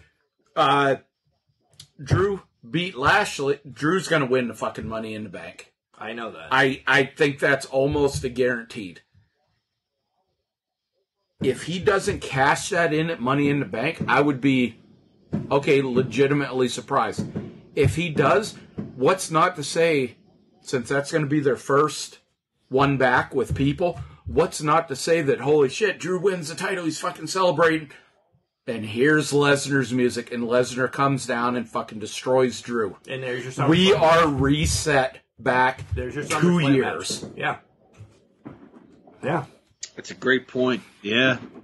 I had not considered that, but what if they, want to see what they missed out on? It's exactly it's not that hard to it's not that hard to reset it. Yeah. I watched this recently. Actually, I think it was Tuesday I watched this. The event, and oh my God, sorry, I've had about a third of a bottle of rum, so I can't remember the event. But where I would have been half by now. Dean Ambrose. Well, I'm trying to be nice. I'd get really rude on the podcast if I wasn't. We don't need if that. I was doing the Money in the Bank where Dean Ambrose won. Seth Rollins makes his return from his injury and beats Roman Reigns for the title. And then Ambrose, as Seth is celebrating, comes down and cashes in the Money in the Bank. That was one of the, next to Seth pulling that shit on Roman and Brock at WrestleMania, that was the best Money in the Bank cash in my opinion, in my eyes. How do they get back to that? If they don't catch the fans and give them some interest and something to hang on to and some doubt, they're going to lose. They're going to lose big time. And I think Money in the Bank is going to be interesting. I really do. John, anything else on NXT besides your homeboy Swerve winning the North American Championship? Nice. Yeah, I love that group. That was about it. Wait! 3 weeks ago you hated them! I know. No, they've grown on me. They really have. I think there's potential there. I like that guy that looks like Shodi. I like that that woman. I don't even know her name, but they're pretty dope. I like them a lot. All right, let's transition to AEW. We'll give them a few minutes too because we have our third segment to wrap up a lot of stuff. Jericho on commentary this week was phenomenal. I meant Suge Knight. Is that what I said? You said Suge D. Suge D. Who was that? That was IWC. I'm just thinking your son Ethan. Ethan called him Sudge D. It was Sugar Duncanton from IWC. Yeah. And Ethan was wondering why his name was Sudge D. And this guy took on Sudge D. You can go back and watch those on the Mark and Ethan show on YouTube when we recapped IWC. Jesus, I thought you guys were talking about the sludge at the fucking... No, Ethan and I used to recap IWC shows on his very short ran. Rund? Yeah, I'm about 64 ounces in right now. 48. All right, 48. And we would recap IWC shows, which he had some great interviews. He interviewed Wardlow, Britt. The best one was when Sylvan and AJ and him all had the fraternity on.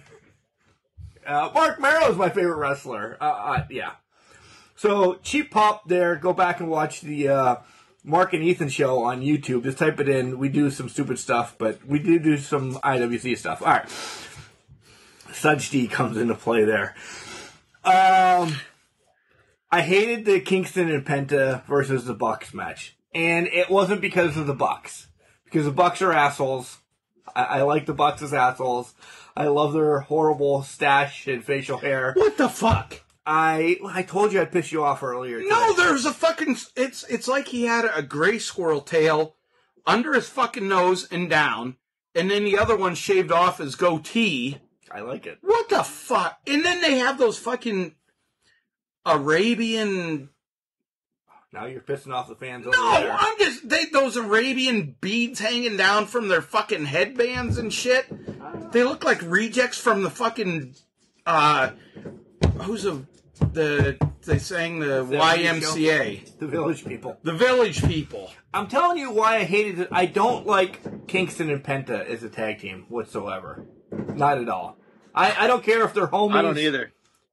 A brother from another mother. I don't like them as a tag team. It's odd. Eddie Kingston, I'm just going to say this. I would shake his hand and say thank you for him telling Bully Ray to suck a wang earlier this week and late last week in their little exchange. Bully Ray telling him, you've never been on the mainstream of wrestling. You need to stay in your lane. Okay, coming from somebody who's one of his biggest storylines was marrying Hulk Hogan's daughter, who is more plastic than a Tonka truck. Wait, who's married to Hulk Hogan's daughter? It was a story. It was a storyline. Okay, yeah. It was a storyline in TNA. Yeah. I believe it was the initial one that brought Hogan into TNA, which, okay, they're fucked right there. But Bully Ray married her in storyline to get whatever title shot and stuff, gets the heavyweight title, and then gets his ass kicked by 150-pound Chris Sabin and loses his title. Oh, we're fucking all over the place tonight. Sorry, I don't like Bully Ray. The only thing the Dudleys ever did that was good in Bully Ray and Devon was ECW. The TLC matches. All right, the initial two. I didn't care for him in ECW because I did. Well, Joe Gertner was the one that I cared for. Yeah, they were like I swear I can't remember where this guy. I seen this guy, but they called him Fat Bastard. I call you that. So. And yeah, well, I think it was actually an ECW. But these guys, that's where they made their reputation. And Vince McMahon seen somebody that was hot, brought him in, toned him down. Edge and Christian and the Hardys gave him a stutter. Let's not forget that. Yeah. remind me on that one. Edge and Christian and the Hardys are what made the Dudleys famous in WWF. As far as, well, it was I know, but I'm just saying. As far as the stutter, nobody will ever, shout out to Chris Jericho, top Dustin Rhodes and his fucking, what the hell's Tourette's syndrome shit. Nothing is ever, just stop. Nobody will ever top that, so, sorry. All right, anything on AEW that we want to bring up? I love Santana and Ortiz. I just love them. I liked what Conan did, but I think that was the week before. But just to kind of mention that for a minute, you know, we talked about Cody Rhodes and his match against Anthony Ogogo at the pay-per-view and how he hyped the crowd with kind of a political speech. And now you have, you know, you can argue that Cody's speech leaned right. And then you have what Conan is saying, and you could argue that leans left. That's good stuff. That's stuff that's happening right now. You're going to gain some people. You're going to piss some people off. But guess what? It's art. It's entertainment. That's what you're supposed to do. So when Conan is telling Tully Blanchard, like, listen, man, you've lived a charmed life. You know, people of my heritage, we get, whether you believe it or not, that's the whole point. We get singled out by cops. We get killed at a higher rate. We live in poverty. Whether you believe that or not, you're bound to have an opinion on it. You'll either get fired up for it or it'll piss you off. When Tully's guys came out, I thought it was Santana and Ortiz, and they jumped Conan. I thought that was brilliant. But the following week, that promo was fantastic. You just have a feeling some shit's going to go down. And even after it goes down, it's not over. Because like they said, hasta la muerte y después. Cody's... That was 2 weeks of getting that into. I'm glad. You know what that means? Oh, yeah. Tell everybody else, though. Yeah, so for everybody other than Mark, it means like till death and beyond. Right. So that's my next tattoo, by the way. Yeah. Hasta la muerte y después. That's your next tattoo? Yeah. Cody's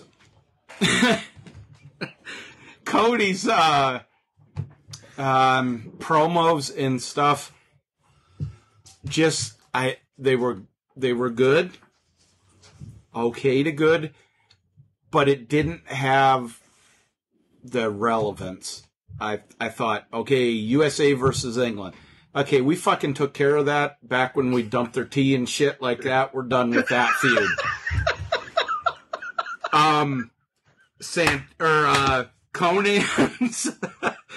Conan's was fucking relatable. I'm sitting there, and you know what's funny? If you could look it up, if they still have it posted, there was an just slight interview with interview clip. With Tully Blanchard about this, and he said, that son of a bitch caught me off guard. He said, I didn't know what the fuck to say, because Tully was just standing there looking at him like, fuck. I got fucking nothing, but I got to think of something here. Sidebar real quick. This guy, I don't know who these two are in this match. They're using a shopping cart to beat the piss out of each other. He won because he bashed his face into a shopping cart. John, we could have ran this. We beat each other with shopping carts before. Then there's bleachers involved. Sorry. But I agree with John. It's like Santana hit some really fucking personal points. Okay, Cody hit some that was maybe good a couple of 100 years ago. But Santana's was like, holy shit. Glad to see. You mean Conan? Or Conan, yes. Yeah, I'm face sorry. to face with Blanchard. Yeah. Santana and Ortiz, I'm glad to see they kind of, shaved their manimal fucking look that they had going. Yeah. That was bad. This week, but this was good. The highlight, and obviously, match of the week, match of the last couple of weeks, match of the last maybe few months, probably. Sammy and MJF. Holy fuck. Okay, you're going to get a, stupid ending. You knew that was coming. But the match itself... 20 minutes of itself. That fucking pile driver off the top rope, I was like... I don't remember, other than maybe a scaffold match, seeing something more dangerous that had me like, don't fucking do that. No, don't fucking do that. And they walked away. I think he should have sold it a little bit more. I think MJF should have sold it a little bit more. But that aside, that fucking that had me worried. That move, I was like, Vinny was sitting there and he was like, holy I won't say that word, Dad.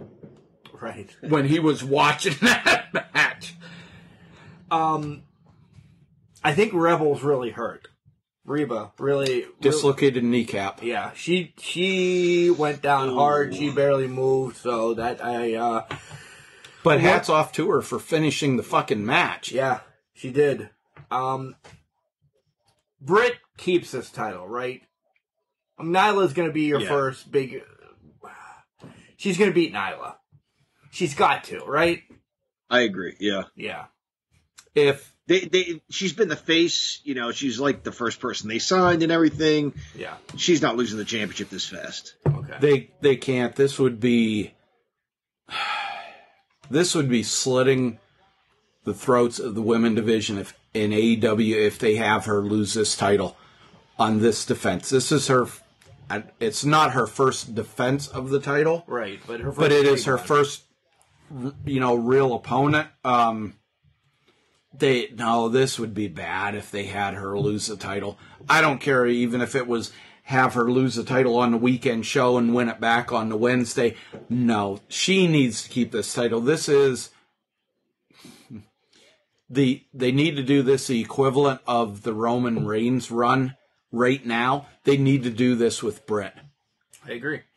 Anything else you guys want to talk about AEW-wise? We'll head to the third segment. Yeah, those were the big points. Those were the big points. Chad's gulping. So when we come back, we're going to talk about what we have to do in the third segment when we pee and take a break. So we'll be right back. What's up, guys? This is Jared Fritz, official for the NWA, and you're getting Ref Fit with the Can Crushers podcast. And welcome back, Can Crusher Nation. It is I, the Glorious Guru, in his studio with Mark the Mark, and via Skype we have John, the Blueberry Fiend, yogurt-eating English professor. Why is this your studio all of a sudden? I said your studio, in his studio. Oh, I took it wrong. All right, that's what happens when you start drinking again. Or keep drinking for a long period. Keep drinking for a long period. I took the week off after I did that bottle of vodka last week, so Jesus. We're good. Yeah, that's crazy. So, fireworks going apeshit all of a sudden here outside the studio. Speaking of apeshit, the first thing I want to bring back is Jungle Boy. Mark and John and I have talked about this offline, but that's a hell of a segment. Son of a bitch, that's a good segue right there. Speaking of apeshit, Jungle Boy, there you go. I should be a writer for WWE. Well, first of all, I think we should say cheers to Jungle Boy. Cheers to Jungle. Salute to you, you 140-pound motherfucker. In a nice way. In a nice way. In a admiration, as in we're not worthy type way. Jungle Boy and Anna Jay are a long-term item. It is coming out now.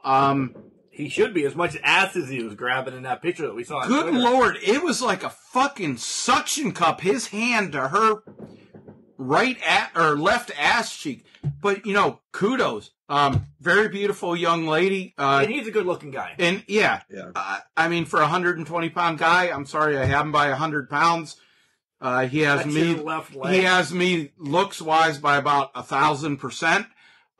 But kudos to him. Holy shit. I don't give a shit if he wins the fucking title. Just that picture is enough to, make him. So somebody kissing and grabbing ass is what. To that, yes. It's not like we're talking about fucking Vicky Guerrero. or fucking, what was Bertha Faye or something like that. We're talking about Anna Jay, which, on a serious note with her, I hope she continues to get well from her injuries, and her other physical problems. I wasn't saying psychological. I was thinking, she has some, intestinal problems, I guess, from what I'm reading and stuff like that. Hope, thoughts and prayers that she recovers as soon as possible. Love to see you back in ring as soon as possible. So let's keep before we go down the silly path again, let's keep the thoughts and prayers coming, because I'm sure within the last couple of weeks everybody saw the Mr. Wonderful post that was on Twitter, TikTok, every social media out there. His son posted it about his failing health. We talked about Mr. Wonderful in depth a couple times, how all three of us we loved his work.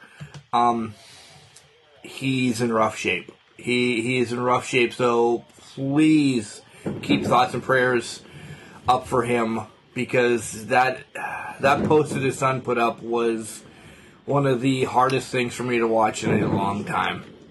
I'm a smart ass. Big surprise there. I'll admit it. I'm an asshole at times.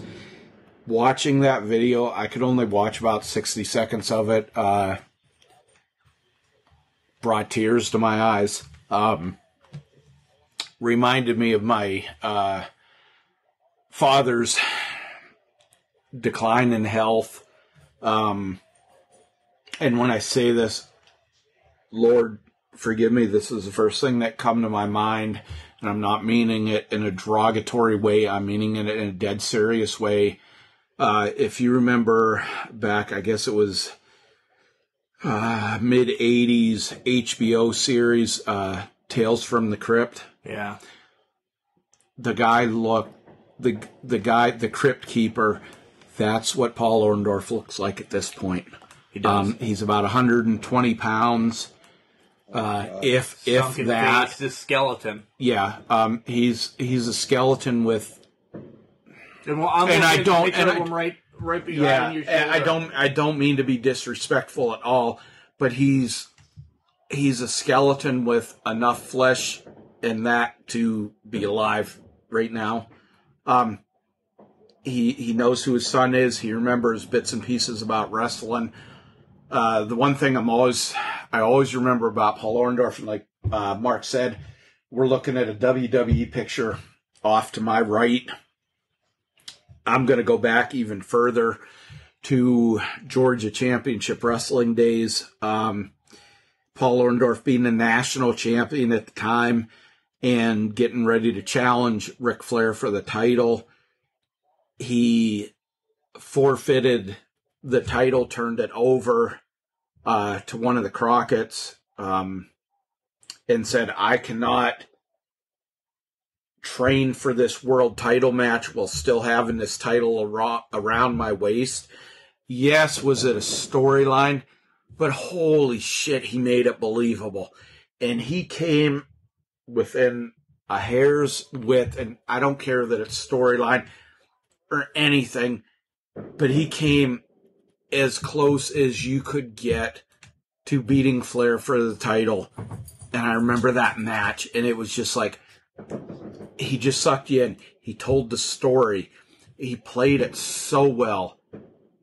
And then we see the WWF, him getting co-cocked by Cowboy Bob Orton with the cast, then befriending Hogan, and then turning on him in the series that they had. Next to Barry Windham as far as a legitimate world title run, I would have to put Paul Orndorff in there as a close number 2 that should have had the world title at some point. Yeah, I agree. I agree, John.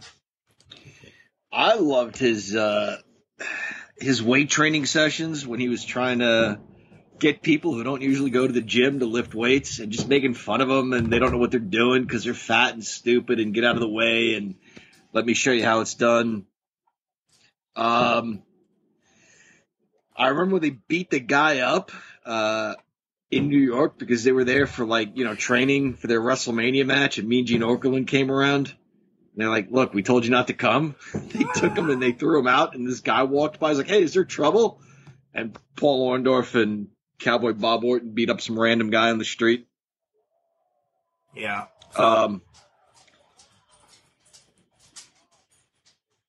Nothing? Yeah. I'm looking at pictures right now. Years ago when he was in WCW in the final days, and he was more managerial than anything, I remember seeing him, and his right arm was in the, I guess, middle stages of muscle atrophy.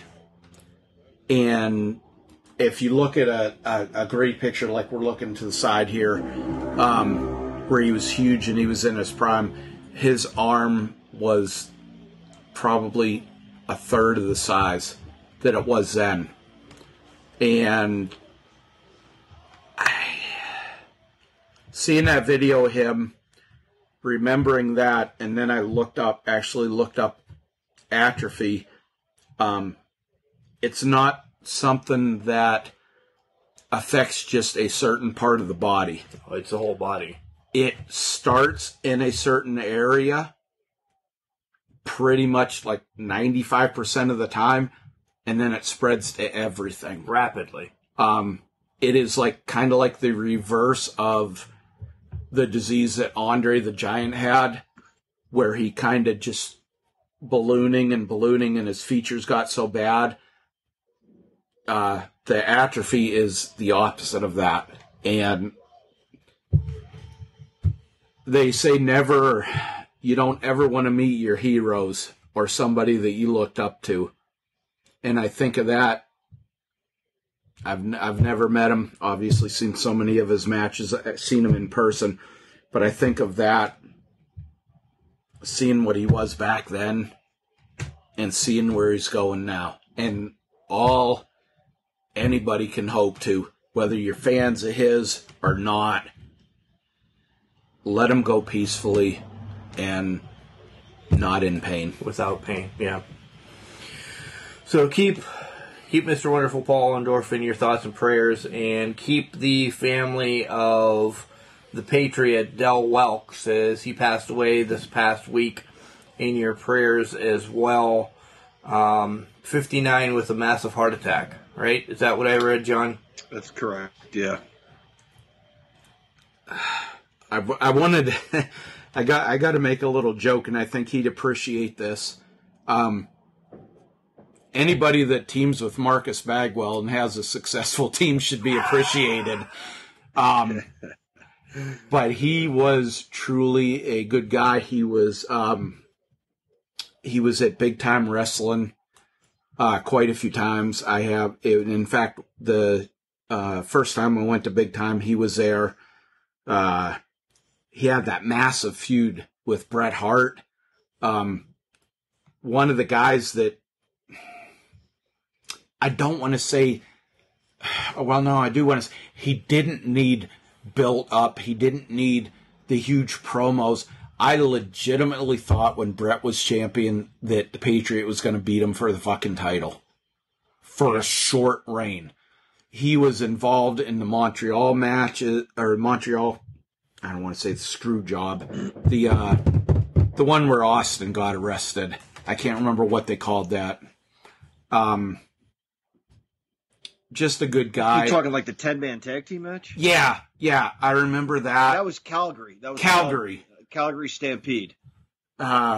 Just a good guy. You really didn't hear a lot about him.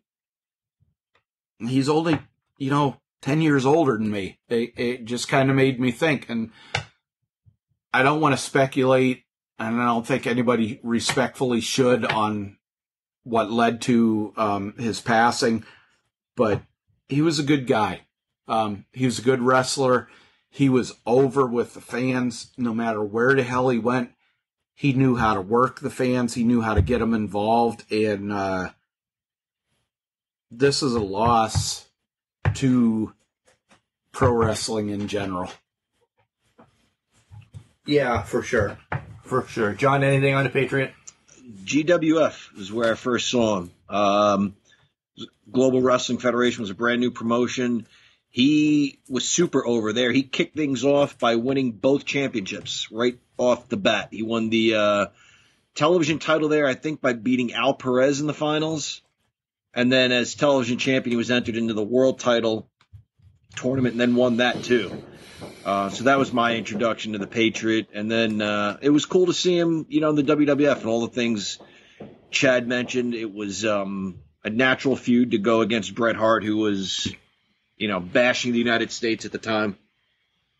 Yeah.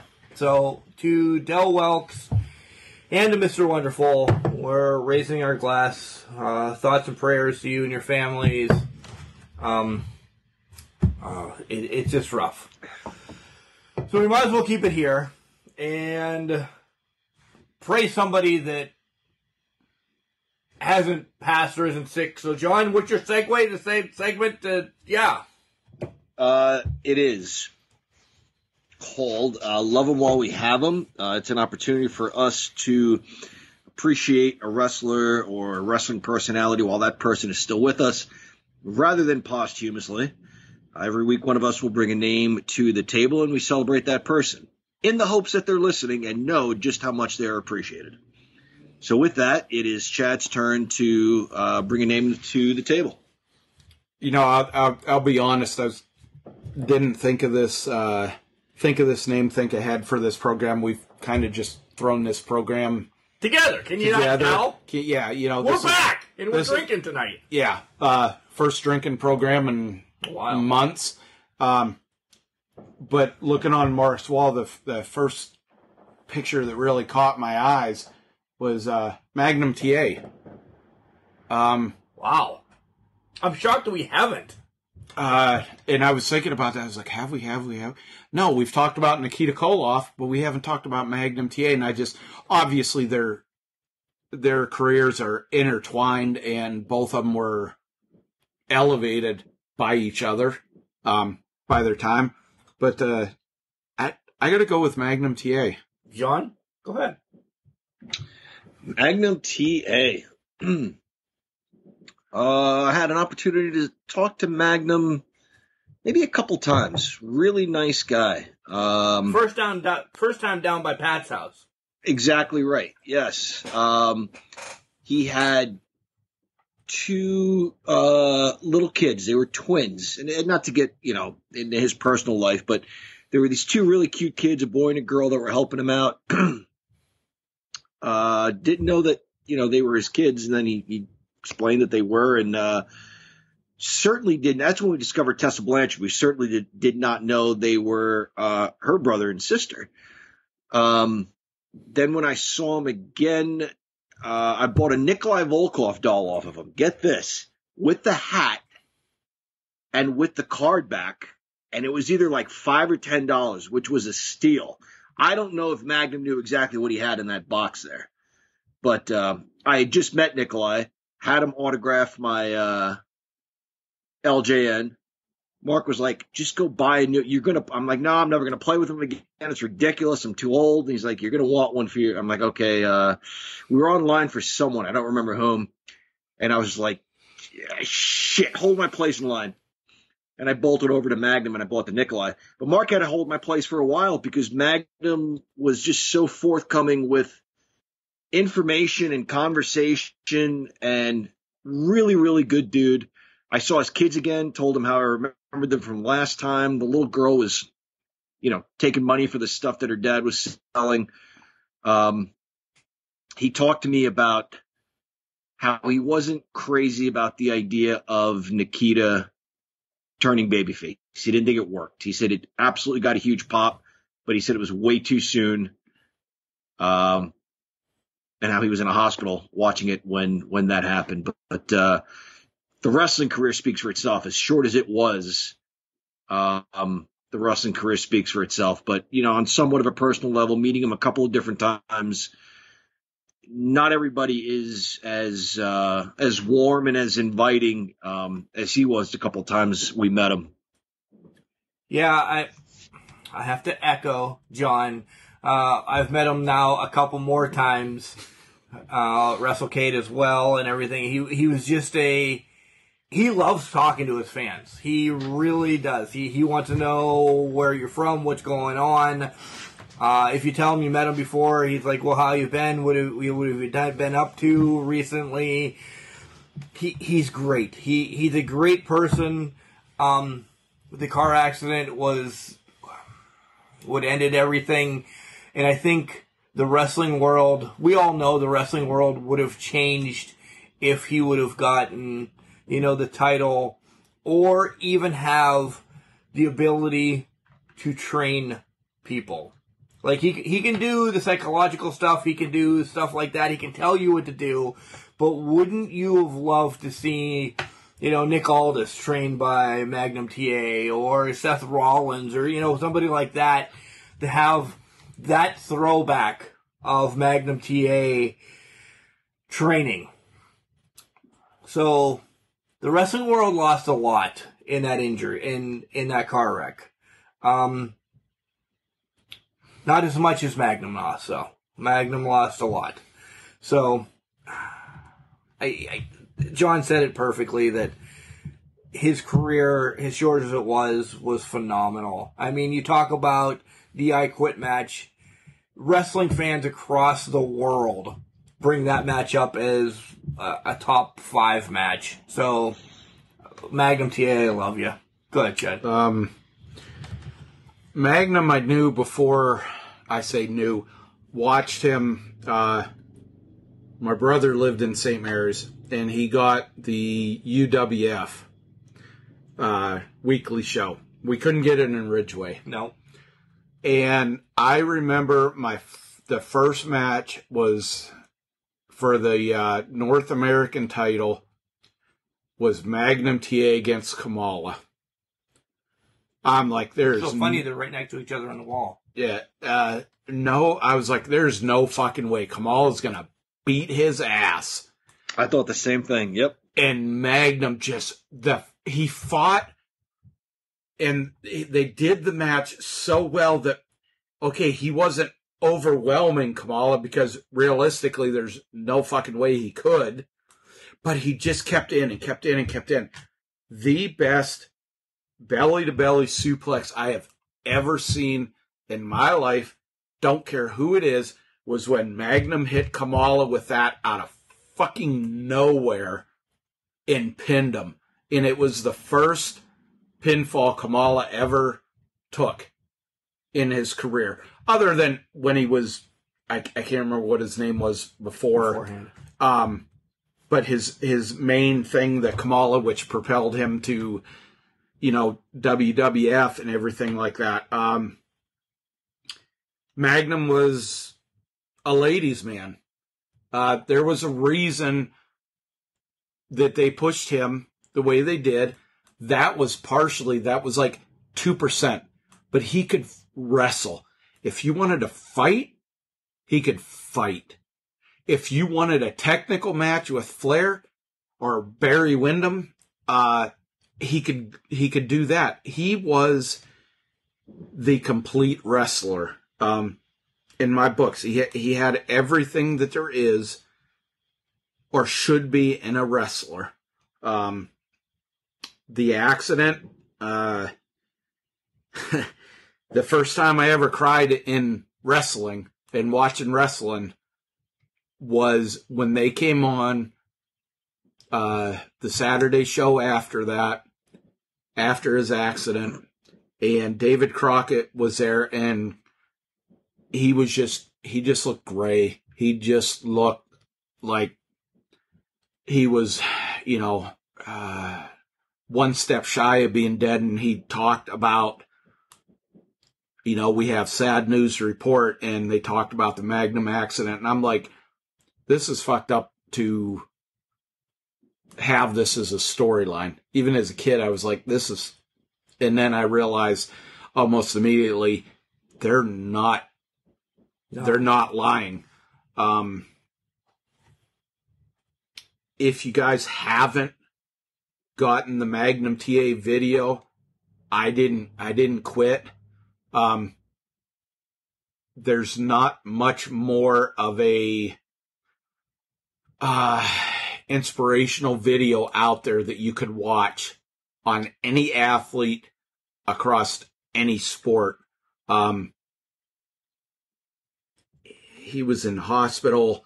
They were rotating him so his fluids and stuff didn't settle. He was that close to death. You can't get much closer than that.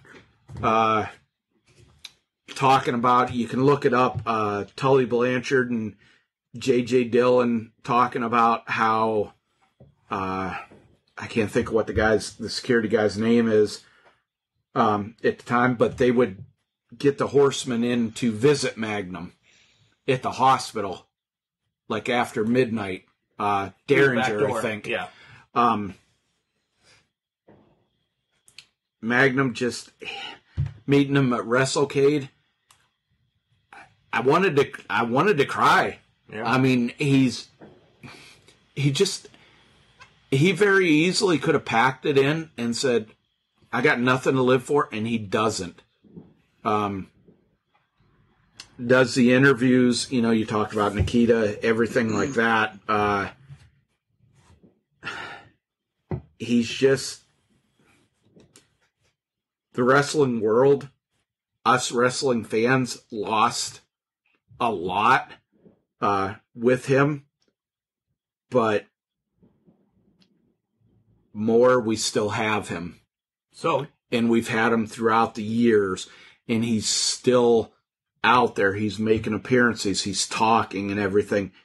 Hard to find somebody that's as good of a man as he is. So, John? Magnum TA, cheers to being here. Cheers to being here, Magnum. All right, you guys know it's 4th of July, and this is my little stupid thing here in the third segment. You hear the fireworks in the back. You hear... so I have two questions for you. One, when you think of Independence Day and wrestling, who's the first wrestler that comes to your mind? And the three of us will go one at a time. Independence Day combined with pro wrestling. Yeah. First person comes to mind. American Dream, Dusty Rhodes. I hate myself for saying this, but Lex Luger and slamming Yokozuna on the 4th of July thing. I have both of you beat. It's Corporal Kirchner. Oh, you suck. Right? Good old Corporal Kirchner. Wasn't he like a Doink the Clown or No! something? Oh. Corporal Kirchner. Go back and listen to Super Hentai's interview. He loved Corporal Kirchner. Loved him. And he's one of the rarest LJNs out there, right, John? With the beard? Yeah. I don't know if I've told this story, but I bought a box. The guy didn't know what he had. He just was trying to get rid of his LJNs, and there was a Corporal Kirchner with the beard. You're welcome, by the way. Thank you, yeah. You pointed that out, right? Yeah. You told me about it, yeah. You came to, like, Punxsutawney to get it. Yeah, I gave the guy $100 for the box of wrestlers. Corporal Kirchner alone, they said, could get you $300. I don't know that it could, but I got $150 just for Corporal Kirchner, and then just kind of sold all the other ones a little bit at a time. Pimping it out. So, when you also think of the 4th of July, what? I'm sorry. John, you're not on Facebook. I don't know, Mark, if you've seen this, but Mr. Zappa. Ben Zappa, our beloved science teacher from high school. Biology. Sorry, science, biology. Yeah, it's the same thing. Yeah, at that point it was the same thing. He had a post this week where somebody said if you had growing up, what was your job that you always wanted to do? And he said jokingly, and this goes out this wasn't just like a little personal post and his little friends. This was like on something that went out to, I think there's like 1.2 million comments or something like that. And he said a pimp. I couldn't resist. John, what do you think I looked up image-wise and put on underneath a reply to him? The Godfather. Mine would be Pee Wee Herman. I put the Godfather dancing down the ramp with 4 hoes, and it's saying "Pimpin' ain't easy." Nice. When you think of America and all of that, throwing the national anthem out the window, because we're still wrestling related, what is your wrestling song when you think of somebody coming out to the ring? I Am a Real American for Hulk Hogan. Is there any better? Is there any other? That's what I was. Okay. Wrapping it Okay, together. throw that out. Find one. Throw Hulk Hogan out. And Corporal Kirshner's, because it's actually a legit, like, army song, right? Yeah. All right. So it's got to be a wrestling theme. Sergeant Slaughter's was the same as Corporal Kirshner's, I think, right? No. No. It was different. Fucker. Took mine. No, I wasn't going to take that. The Marine hymn. Wasn't Sergeant Slaughter's a Marine hymn? Dun, dun, dun, dun, dun, dun, dun, dun, dun, Yeah. dun, dun. Yeah, that wasn't Corporal Kirshner's? No, Corporal Kirshner's was... It was a different. I know it wasn't. Talk amongst yourselves. All right. Entrance themes. Entrance themes. American. God, we're like all the standstill.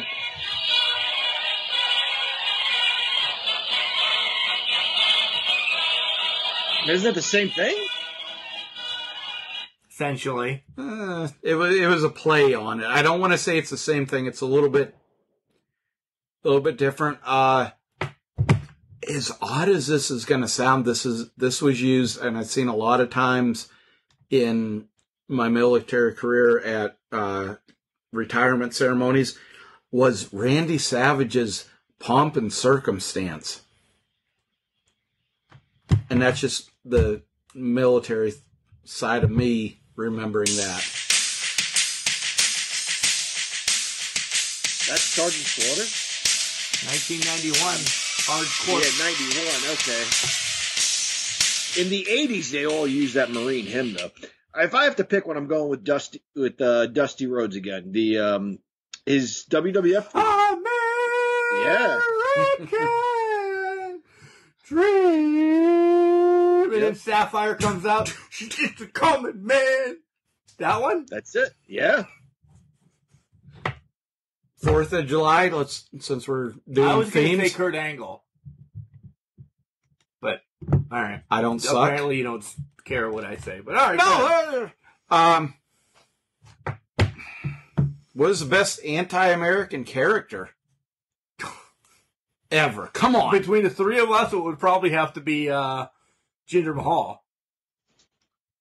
John? No, it's the Iron Sheik. I'm sorry. You said Jinder Mahal. I thought we were talking about when John did his right. That's what I meant. Yeah, but it's racist Halloween it's the costume. Iron Sheik. And Colonel Beers would be a second for me.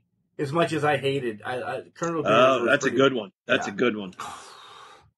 The worst, absolute worst, like holy fuck, was Colonel De Beers. That was bad. Yeah. Him with Jimmy Snuka, it was like holy shit. I got to go back to Sergeant Slaughter as probably the second. During the Iraqi War, and he has the turncoat, the balls with Adnan Al-Kaisi and fucking Iron Sheik. Holy fuck, he's lucky he didn't get his ass shot. Wait, I thought that was Colonel Mustafa. You're saying it was the Iron Sheik? It's not the same guy. No. What the fuck are you two smoking? Exactly, Chad. Okay, I just want to make sure I didn't miss. What else do we got? And Adnan went from Sheik to General. He used to be Sheik Adnan Al-Kaisi, and then became General Adnan. Yeah. I wonder when he got upped. I wonder. you know. Yeah, it was. I guess it was how many times he led Sarge to the ring, promoted him. All right. I was thinking it was a royal family designation as Sheik, and then general as military. So going from a family, I don't know. Okay, fourth wall. Yeah, it is Saturday night, guys. So I will ask you guys this, and hopefully everybody is listening to this prior or after. Are you watching Joey Chestnut crush everybody in the hot dog eating contest tomorrow? I live for 4th of July for that. It's on at like noon. I might be on the road. I don't know. I hope so. I'd like to. John is on vacation all next week, guys, so he won't be joining us for the weekly show. So does Joey Chestnut lose the title, or does he successfully defend? No way. The only one is I'm gonna go with the upset. I'm gonna say he loses the title. You're stupid. Have another drink. Now, I'm gonna have another drink, but I'm saying John, you write this shit down because you're the one that keeps track of this shit. I won the last betting on the pay-per-view. I'm gonna win this one. This isn't a Soup Geist 1.5 point fucking win and guessing. Right. I say he loses the title in an upset. Am I going to give you a spread on the number of hot dogs? No. But he's going to lose the title this year. And if he loses, I have to eat 5 hot dogs, but if he continues to win, you have to eat 10. I don't care. I'm a fat bastard. I'll do it. During the podcast next That's week. Fine. See how long it takes me to eat them? I don't care. This is awesome. You might want to come back from vacation early next week. And if he ties, John has to eat 20. When he comes back. When he comes back. All right, that's fine. God, I'm rooting for you. Tie. We need to go to wherever this is happening and charge the stage. It's in New York. When he's tying. Tomorrow. Yeah. Who? The contest. Yeah. I didn't know Coney Island. Yeah. Okay. Every year. We got to charge. We got to cut the contest off at a tie. They declared a draw. John's eating 20. The only time it's going to be a tie is 0-0. No. Yeah. Not happening. That's all I have. John, you have anything? I don't think so. No. No, I hope you have a great vacation, buddy. Thank you. We're going to Hershey for a few days. Nothing spectacular, but... Get in the park? Yeah, in Chocolate World, and... It's really fun. It really is. We did it a couple years ago. I haven't been there in a long time. Sorry. Go ahead. Are you going to make your own Hershey bar? Absolutely, yes. Are you going to eat it? Yeah. Hell yeah. Kelly saved ours for years that we didn't eat them. And I don't know if they're still around. We made one that said Mark and Ethan and Kelly, but it's not. It's cute, but I was really upset that we didn't, because I put like all this cool stuff in it and then I didn't get to eat it. Yeah, I'm eating mine. Yeah. Yeah. Chad? I'm sorry. All I can think of when you guys Hershey bars and stuff like that is I think of the original Caddyshack movie and the fucking candy bar going through the pool and them thinking it was a fucking turd. Come on. Do you guys not remember that scene? I do. Bill Murray fucking grabbing it. Oh, no. It wasn't a Hershey bar, but I'm sorry. That's all. It was a Baby Ruth. But it's still funny. That's what I think when I think of a candy bar, is that fucking scene in that movie. Yeah, I'm loaded, people. I apologize for my profanity and drunkenness on the show, but, this is the shit that happens when it's payday and a Saturday night. So remember, John. Just because you're trash, it doesn't mean you can't do great things. It's called a garbage can, not a garbage cannot.